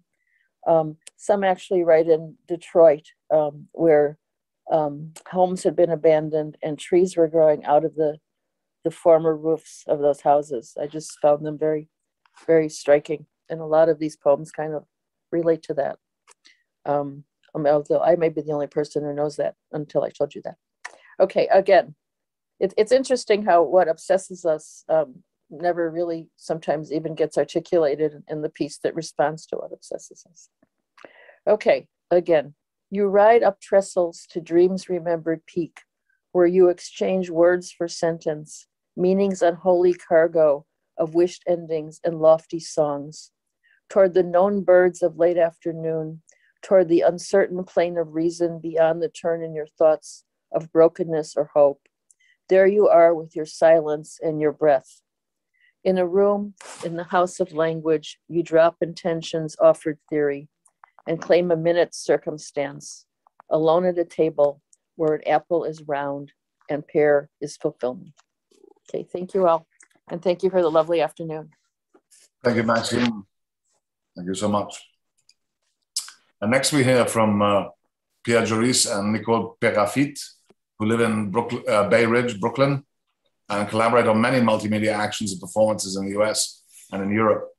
Their domopoetics, caustic actions, present performances, conferences, and installations that link their works, a first version of which was shown in 2017, a second version in summer 2021 at the Simonici Gallery in Luxembourg. Their collaborations started shortly after they met in 1990, with Nicole designing covers and illustrations for a book by Pierre, which today number over 20. Further collaborative work includes the teaching of seminars on domopoetics at Naropa University and translations of their own writings as well as poetry from the Occitan into English, Bernard Mercier, and from English into French. Nicole has authored a number of videos, among these Anhalter Bahnhof and You Life, based on poems by Paul Celan, translated by Pierre, as well as 6 flash interviews with Pierre. In 2017, the pair collaborated on the poetry collection, The Book of You, Le Livre des Cormorans, editions Simonici, and in 2020, they created the video event, Robert Kelly, a celebration for his 85th birthday for the St. Mark's Poetry Project. During recent COVID confinement, they broadcast while at lunchtime on Instagram and Facebook. This daily show shared their lunch preparations, and by the way, they're pretty damn good cooks, as a process of showing of their domopoetic practices. Welcome, Pierre and Nicole. Welcome, if we are visible. You are visible on screen, yes. Okay. As an introduction to the video, let us fill you in a bit. From June 4th to July 15th, we presented Caustic Actions works at the Galerie Simoncini in downtown Luxembourg. It was real and yet felt totally surreal since we had been mostly confined for over a year. So the work comprised of paintings, video recorded performances, installations, framed by an opening and a closing live performance involving painting and poetry, and was displayed on 3 floors of the gallery. In the basement, the sanctuary. On the ground floor, the caustic refuge, and on the second floor, the canopy. These environments embody our karstic domopoetic processes. Domopoetics is the name we give to the daily practice of transformation of and in our works, be it writing, painting, video, physical conditioning, or our shared household and familial activities. Caustic refers to the geological phenomena of dissolution and transformation at work in the formation of superficial or underground limestone topographies. By a similar principle of infiltration, language transforms into poem, breath into song, and colored chalk become pastel into marks on paper or canvas. Caustic actions works are in quest of equilibrium through an ecological consciousness in the literal meaning of that term. Greek oikos, house, household, dwelling, and logos, discourse, and thus the science of dwelling. So today, for the Lit Balm Surrealist series, so we are offering the video of the finissage. It's a video that we just finished editing, so it's still a bit rough. But we wanted to offer it, and it's derived through the 3 floors of the exhibition. And shout out to our gallerist who was online, Andre Simoncini and Ingrid Anders. And voila, so I'm going to try to send the video directly, but let me say one more thing there. Today, maybe more than ever, we think the real is surreal by itself. If looked at, played on, touched, stood in on headstand, or caressed with awe by our 4 eyes and 2 voices. Try to send it, Nico.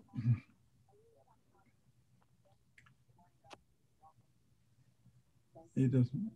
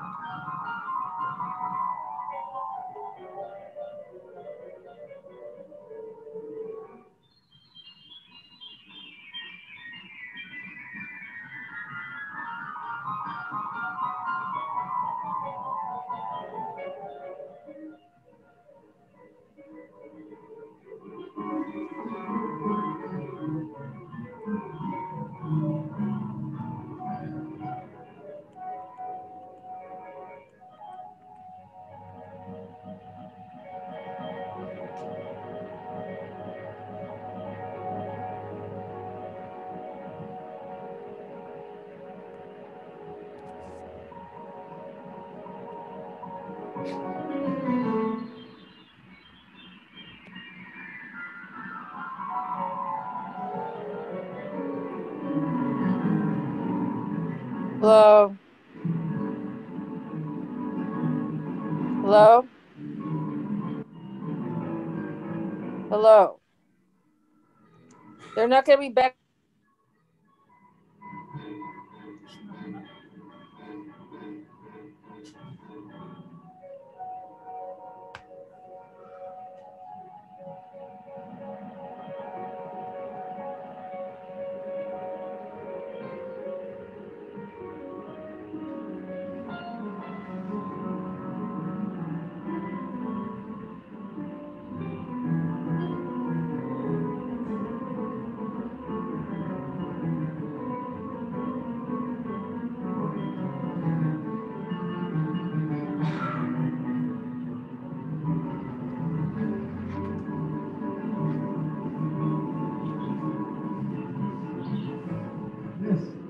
birds you can hear them up there in the canopy doing their stuff.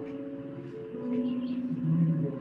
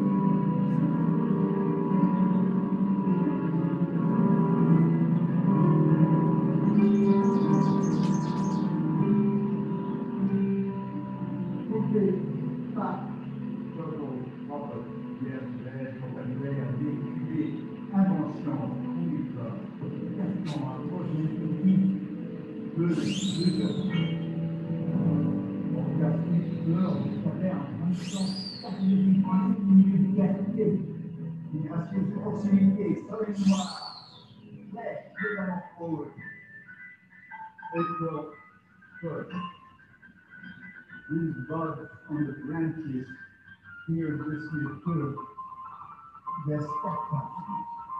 Not surprised. Not how to get a niche type each card. But you will never know what it means. You'll it will flourish.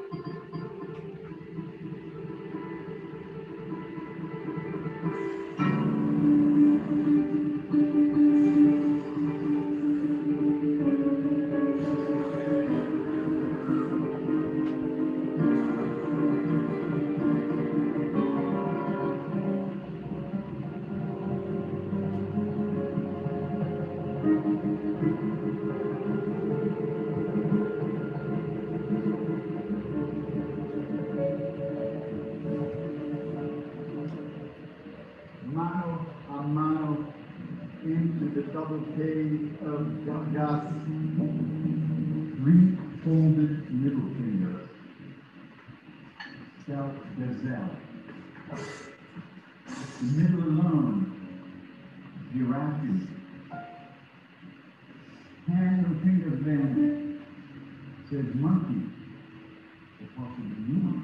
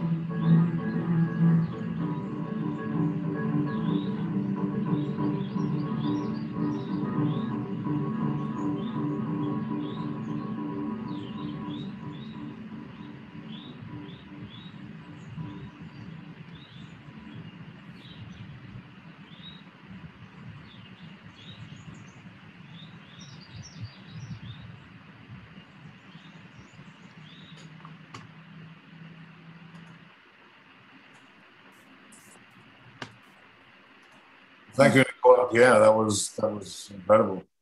It was, you could say almost it was a life experience.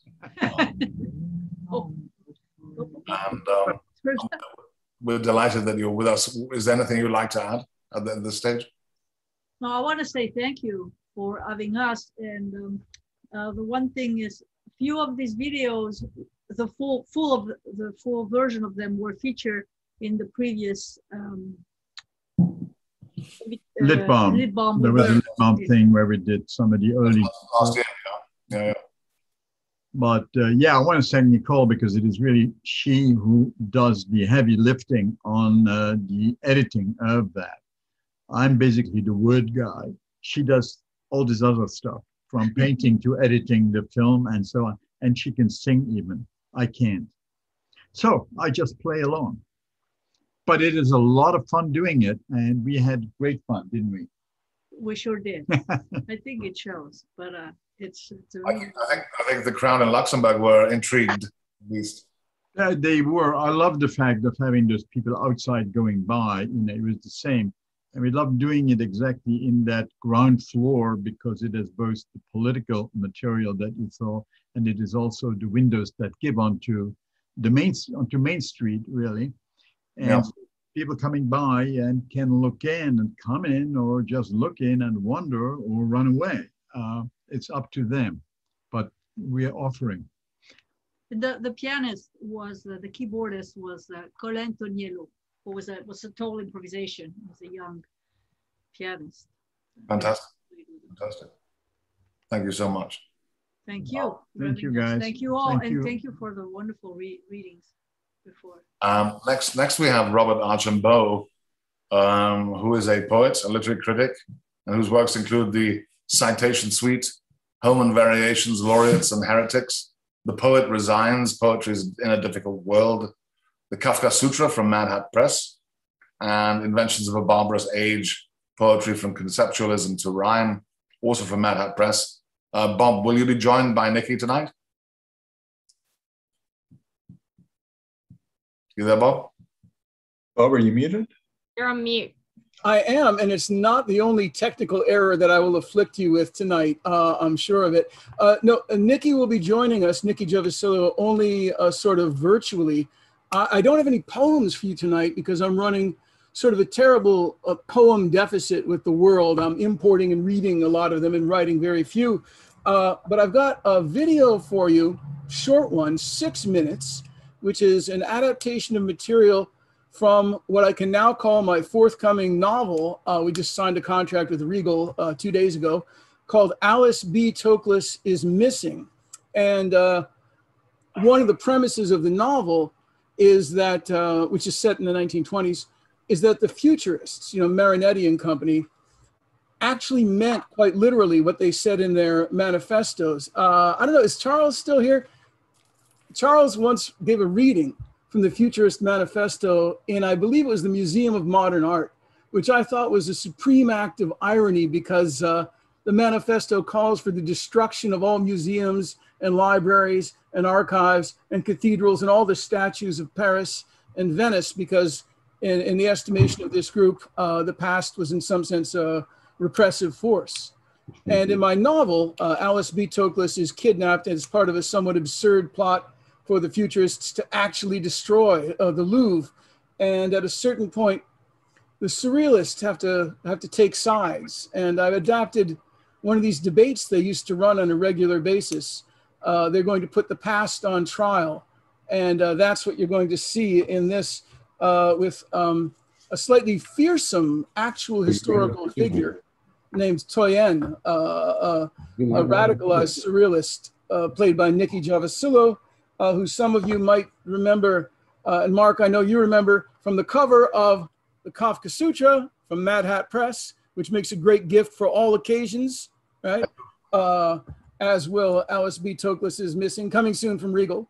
All right, well, without further ado, I'll get the film up. There's a 40% chance that as I attempt to screen share, I will in some way break the internet. So be prepared for that. Also, for reasons that will become apparent, the little film is called The Bones of St. Chilian And I just feel like I have to offer an apology to Father Joseph Donahue, who is watching, because I went to Notre Dame. All right, let's just see if we can figure out how to screen share this. I believe if I press this button over here, and then these buttons here, and this button, and then this button, something will happen. And I think this just might work.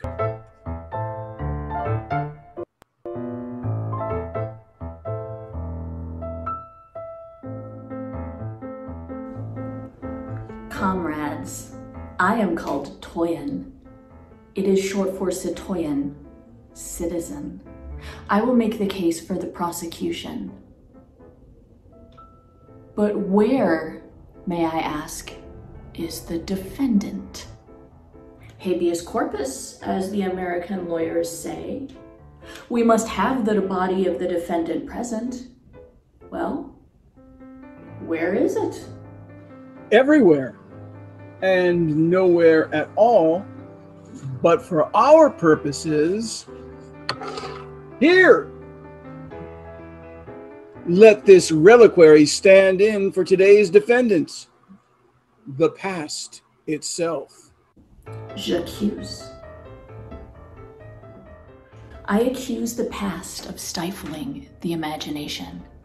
It is a gaudy box in which to imprison us with the dead arms of habit, with trembling submission, with hierarchy. I accuse the past of senility. It is a cracked wall, built to stand in the path of all creative effort. It must fall. Leonardo da Vinci spoke of cracked walls. Stare at a decrepit walls, decaying plaster, said Leonardo to his students. Stare long and with an empty mind, and you will see those cracks form scenes and landscapes more wonderful than anything in this fallen world. Draw what you see, and you will draw a world more marvelous than that which we are pleased to call real. So let the past be that cracked wall. Comrades, maybe the wall isn't the only thing that's cracked. Comrade Gabriel, I put it to you. What do these things have in common? Item the first, an Egyptian amulet, onyx, and unnaturally cold to the touch. Item the second, a whalebone carved by a sailor's steady hand a century ago on the sun-hot deck of an American whaler. Item the third, a box of mummified cicadas from Vietnam. Item the fourth, a Tatanua mask, one of the rarest in New Guinea. And the final item I shall mention, though I could go on, an ancient Mayan doll, once the adored possession of a child raised beneath the temples of Chichen Itza. Well, don't act like you don't know. Breton? They're on the shelves at André Breton's apartment. I've seen them there. He buys them at the flea market in Saint-Ouen, Paris's most democratic repository of the past. It's the people's treasure house. You have seen them, yes. I have seen them too. So many come to stare at them, it may as well be a museum where the past grimaces at us as if from a tomb.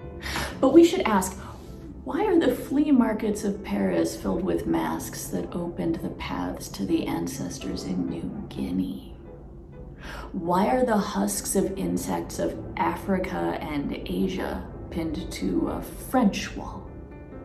Why has a Mayan girl's doll fetched up on the Rue Fontaine? The past is imperialist. The past is blood and plunder. You call Breton the Pope of Surrealism. Don't get me started on popes. The past is a man's hand over a gasping woman's mouth. A nightmare. This very trial is a nightmare. then you grant it the greatest authority, the authority of dreams. You stole your ideas from Breton's manifesto. He stole his manifesto from my subconscious. Let's look at the defendant, comrades. This box contains the better part of the shin bone of St. Chilian the Itinerant. Comrades, the bone has for some 1,200 years preserved the memory of the venerable Irishman who converted Prince Gosbert of Wurzburg. And how did he sway the little princeling? By allowing the devil to steal his enemies' horses and ride them into hell. Know well that water taken from the saint's tomb and used to moisten the navel will restore virginity. Turnips planted on St. Chilian's Day will grow to unusual size. Moreover, comrades, if these turnips are ground into a paste and smeared on the abdomen, they'll protect against all seductions by witches, except from those with the third nipple, obviously. And if one sees a glowing fern on St. Chilian's night and eats of it, one will walk invisible among one's kinsmen. The bone in this reliquary cured one prince of syphilis and another of congenital stupidity. This little box is the past, yes. And the past is surreal. We cannot condemn our own. Thank you. Thank you, Bob. Amazing. Do you have anything more to add? Just this hat, I suppose, you know. It was an excuse to buy this hat and never get to wear it again. Thanks so much for indulging me in this. Thank you. And say hi to Mr. Marguerite when you go to sleep tonight.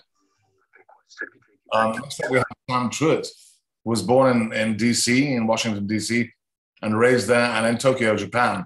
He's the author of 10 works in the Vertical Elegies series, among others in print and other media, including most recently Tokyo Atoto and the forthcoming State Shaft State.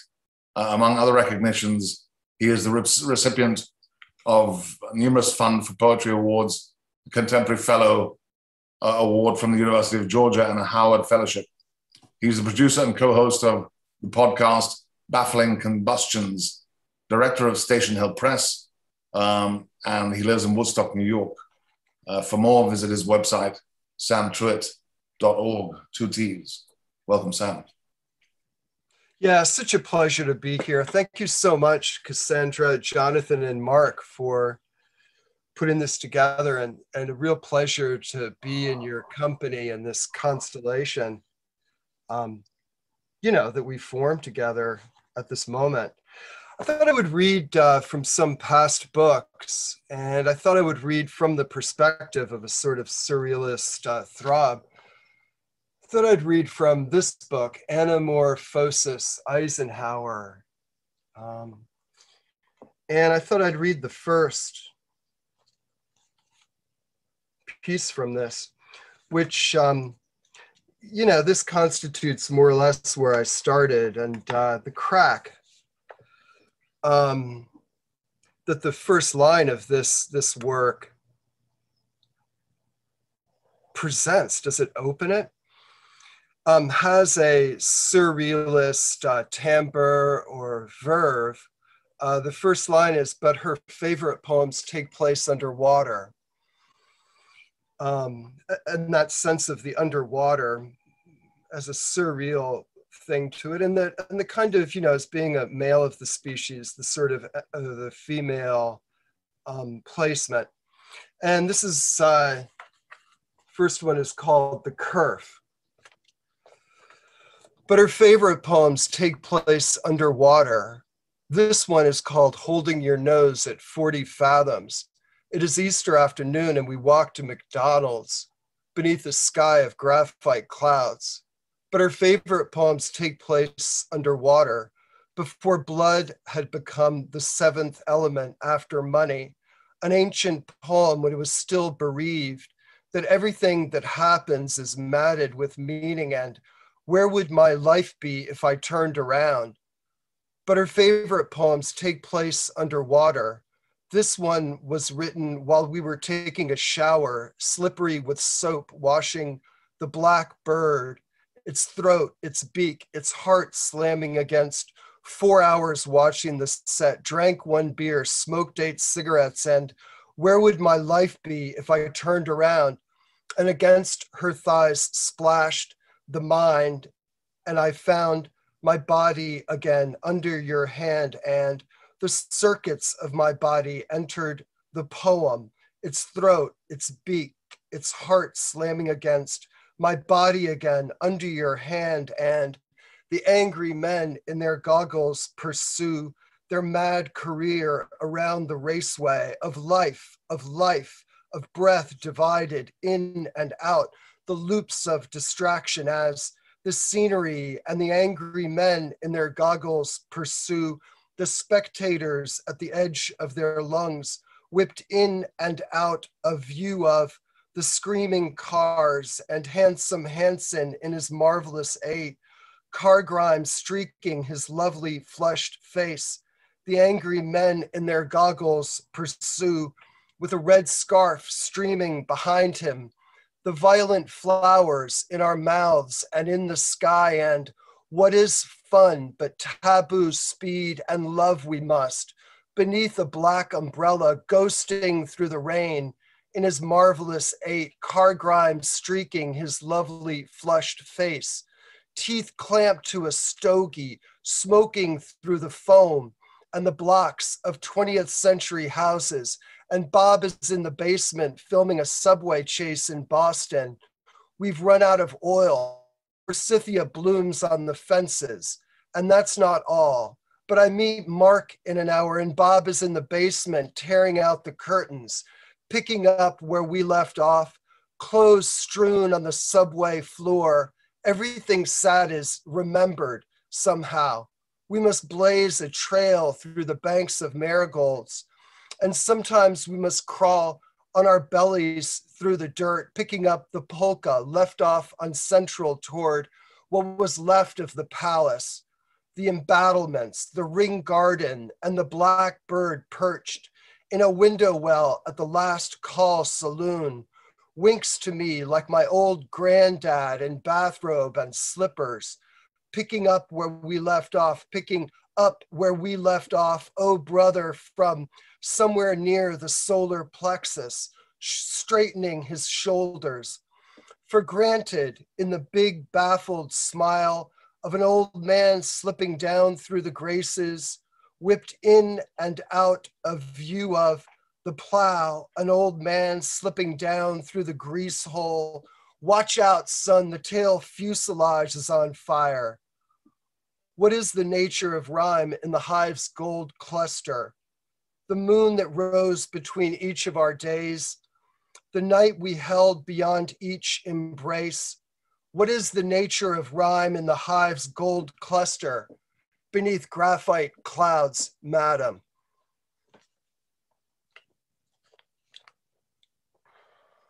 So that for me broke something open that, you know, I've been following ever since.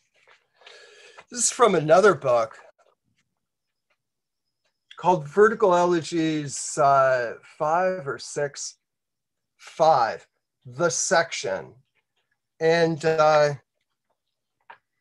is a collection of sonnets, 69 sonnets, the nature of which is a work of cut up to the extent that, you know, in New York in the 90s, you know, I was writing one way or another and, you know, aggregating a lot of material, and then, you know, not always that like ebullient about the shape of it.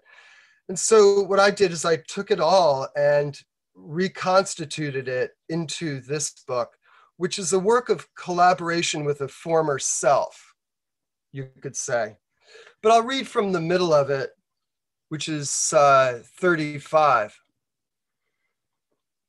What pains out there in the dark, waiting to overtake us, I don't know.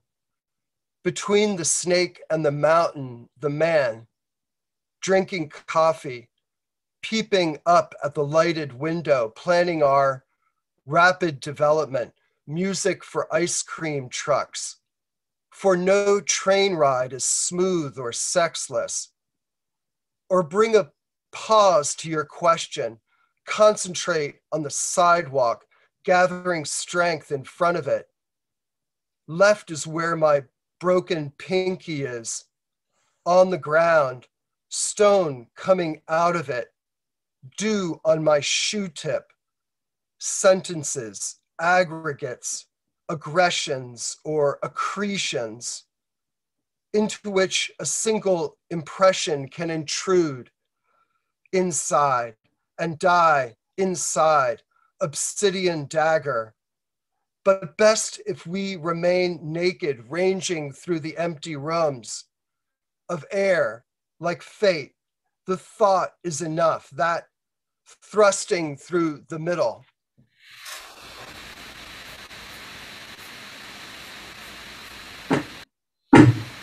And then I'll read from this recent book entitled Tokyo a Todo that chronicles a sojourn I took before the lights went out, just before the pandemic, at the end of, I guess, 2019. And the nature of this book is such that I reproduce on one face the original notebook from which this material came. And then this is the transcription, on the opposing page. Happily, they're more or less consonant because, it came off the tongue in a fairly, fluid way. So I'm going to read from the beginning, and then I think I'm slated to read a little bit from the middle, and, we'll keep going.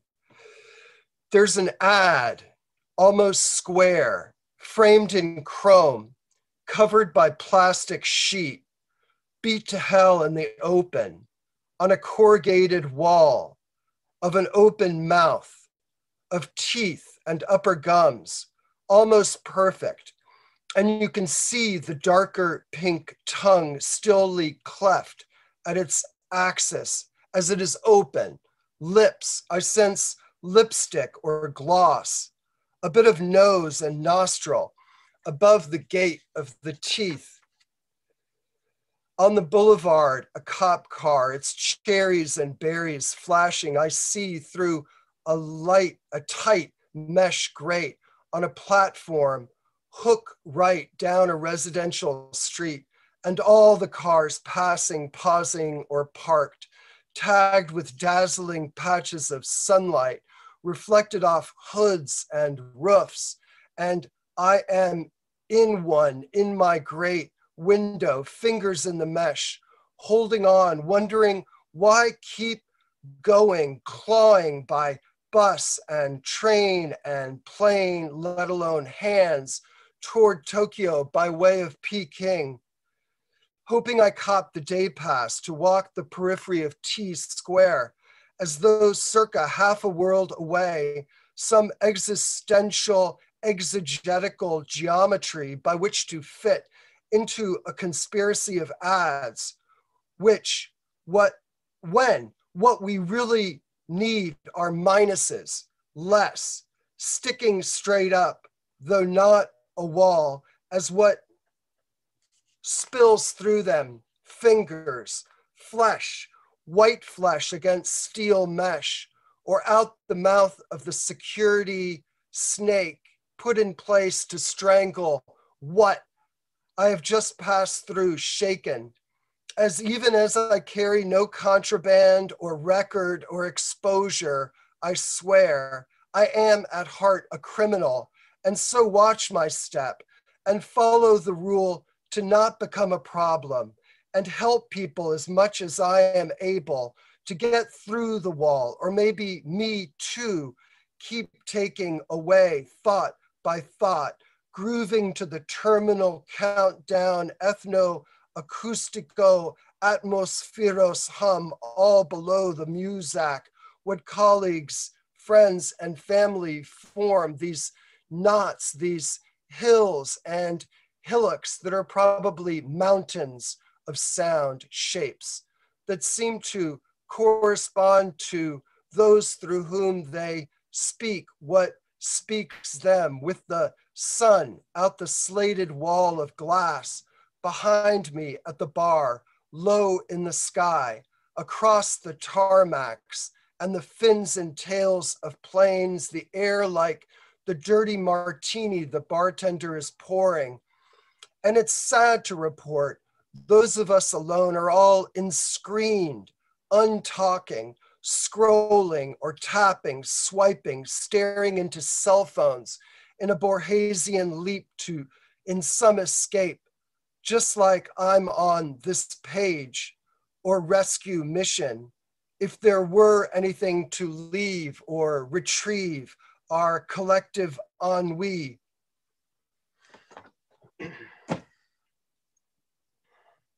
And then, responding to Maxine Chernoff's thing about the desire to see trees poke through the roofs of houses, and also, touching on Nicole and Pierre's domo poetics.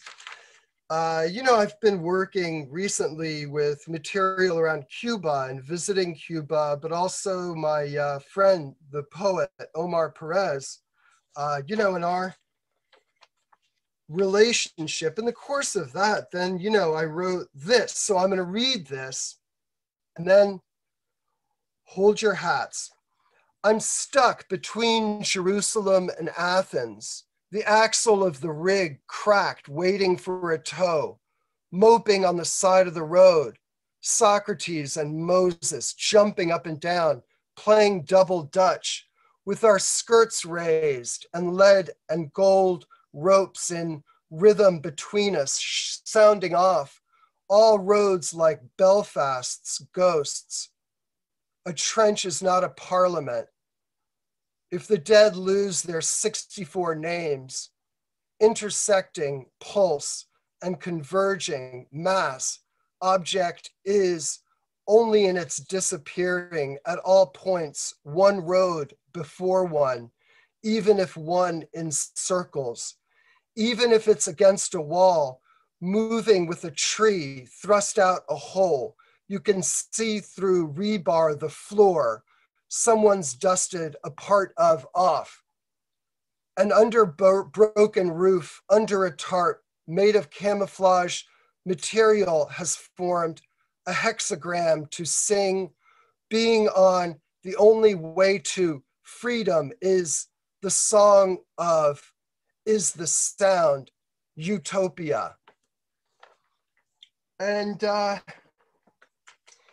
and then after yesterday, I wrote this.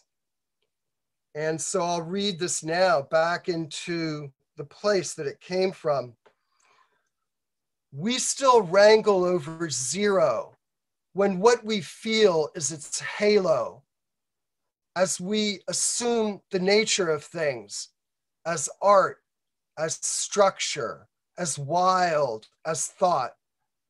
A cliff at the edge of which we discover by what we discover by.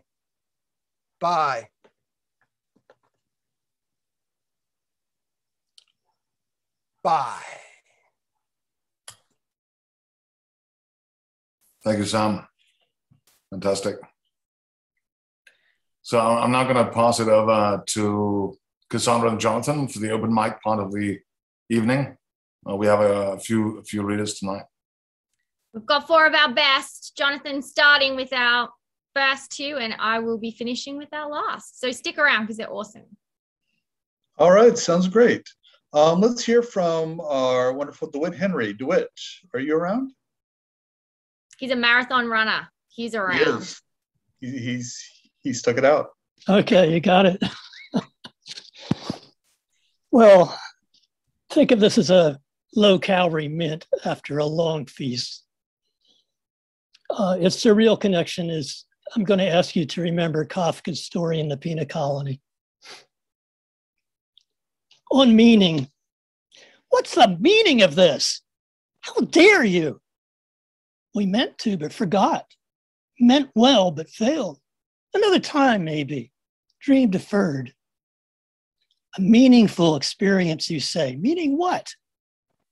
Opposite of empty, pointless, futile, waste of time, boring, nonsensical, indecipherable. We had the experience, but missed the meaning. Some fear wasting time, e.g. Thoreau. I didn't want it to live what was not life. Living is so dear. Others go well wadded with stupidity for fear of tragedy or siren songs. Not all meanings are positive, of course. Lessons in futility, mistakes, dead ends, reverse effects, traumas. I'm going to get drunk, or never again. Suicide's not all it's stacked up to be, or not to be. Consider Cleopatra's show, making hungry where most she satisfies. Consider natural wonders. You've got to go there, experience the experience, or you can't. Can't. The suburban skeptic David Brooks sits on a rock in the big Blackfoot River, waiting for one of those perfect moments when time stops, but nothing happens. Too late in the year, perhaps. Landscapes, vistas, powers breathe forth. My brother called the Rockies God's country. Are you important, necessary, useful? All you're meant to be? To whom? To anyone? Society? Yourself? Room for 5 in the lifeboat, women and children first. Who goes to combat? Who stays home? Essential personnel? Glad you have self-esteem, but you don't mean anything to me. What connections matter and what don't? Oh, that was just sex. Tennis without a net? Golf without a money bet? Poetry, utilitarians think. The torture machine's message, only gibberish still.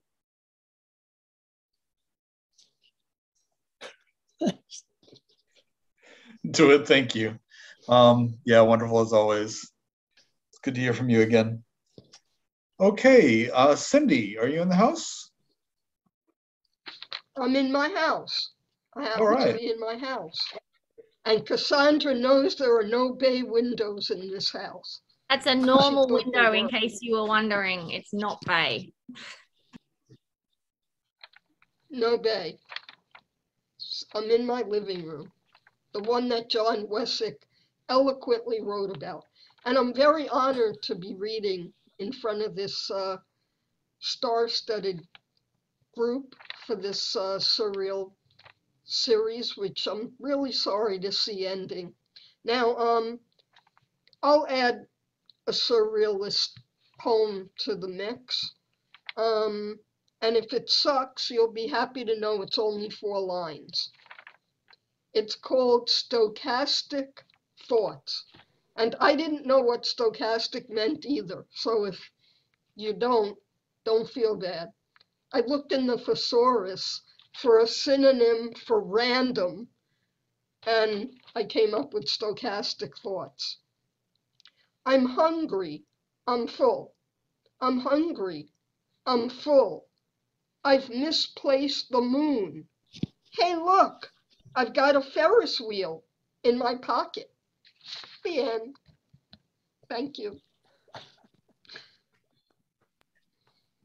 That was awesome.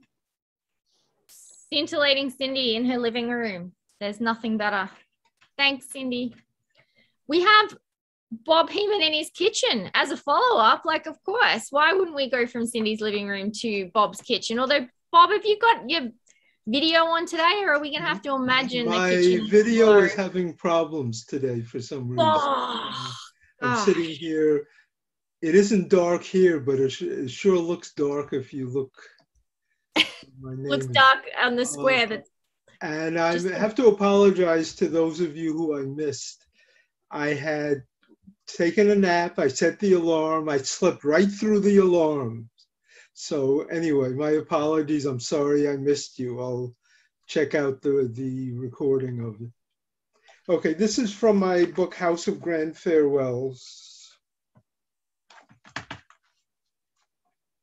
Hat. The hat keeps latent midgets from operating on your paranoia. Monkeys watch from a safe distance, hoping to avenge their chastisement. The opposite of the mud is always the minister. Their game founders in the epistemological jungle that implicates our furious beginnings. The hat mutates into something gigantic that occupies the entire sky. From its angle, something frightening is born. Thank you. Fantastic. You are the king of surrealist poems, especially prose poems. I've been loving getting into lots of Bob's prose poems lately. So check him out. And to finish, we have crowd favorite John Wessex, who has eliminated his wombat for something a little bit more fitting for today. And he's going to finish up our open mic. John. Oh, back you go. Great. Back in the 70s, some of you may remember the poster of Peyrafitte that everybody had on their dorm room wall. So I think this kind of fits the theme of today. It's called Poster on the Edge of Forever. The gas giant planet's orange glow illuminates marshmallow trees outside my window. Hydrogen-filled balloon sharks gather in the clouds and wait to ambush unsuspecting campers. Some may contain sulfites as a preservative. My Farrah Fawcett poster's edges curl with age. After all these years, I still long to feel those huge white teeth sink into my delicate flesh. The smell of cigarette smoke reminds me of Dieter and the cement shack we shared in Ecuador's central highlands, so far from the M33 galaxy. We moved there from a small Kansas farming community after Mother died, and Farrah, much younger then, adorned the wall next to the window that looked out on banana trees, dusted with methane ice and frozen carbon dioxide. An old rusted grocery cart lay on its side in the concrete gutter by the railroad tracks. On Tuesdays, the steam locomotive chugged into town, bringing basalt, iron ore, and vials of Ebola virus. Happily drunk on ammonia and organic compounds, Farrah, Dieter, and I lived in the jungle, but when the train derailed, I arrived first on the scene, forced open the baggage car's door, and found thousands of headless Barbies. Vultures fed on carrion and screeched, sounding like the crash of the Viking spacecraft. Trying to forget, we feasted on hellfire and damnation cookies, but it was no good. Dieter's red lipstick smudged the coffee cup rims, and the rainwater tasted of dust. He complained about Farrah's eyeliner. "Look at yourself in the mirror," he screamed. "Mirror," she scoffed. "I navigate by echolocation. What use do I have for mirrors?" Love it. That what better way to end? But I'm going to throw back to Jonathan and to Mark. Jonathan, any comments? Nope. I wanted to make sure everybody knows that next week on Saturday, 6 days from now, we will have a new and wonderful reading. That's August the 14th at 5 p.m. Eastern Time. We'll have The Women of Hanging Loose Press. So yeah, I'm really looking forward to that. Excellent. And I'm just going to close with a short poem from André Breton and Philippe Sopo from The Magnetic Fields, translated by Charlotte Mandel, who, of course, as Pierre very well knows, is the wife of Robert Kelly. And so here's that little translation. Grand Luxe, trees stuffed with luxury hotels, prisoners reprieved for good behavior, solid state gaseous liquid, radiant action of the sun, crank operating on the steam of meadows in the mornings. We have to keep track of the admirable distance. I'm the one taking the first steps. If only my friends hadn't been changed into salt statues. space of a minute that I traveled through on horseback, imminent vacations, porches in the desert, oh, those cathedrals that are pyramids of monkeys. I think I'm confusing civilizations which smell of purple, another news item. My God, we will never be. Ritual of the octopus on a rock crystal. It's the skewer on his torso. Tinfoil, no tinged folios, like tablet and papyrus. Ardent ideology. Beautiful calves. Trumpet in the square. Thank you so much, everybody, for joining us for this wonderful, wonderful festival, the Lip Balm Surrealist Poetry International Extravaganza. Thank you, everyone, for joining us tonight. And, well, what can I say? I think that leaves little left to be said, except surrealism lives. And we offer you love, poetry, spirituality, and surrealism for all your lives. Thank you for being here with us. Good night. Thank you. Bravo to you guys. Beautiful. Long live the extravaganza. May there be many more. Thank you, everyone. Good night. Good night. Good night, Sir George.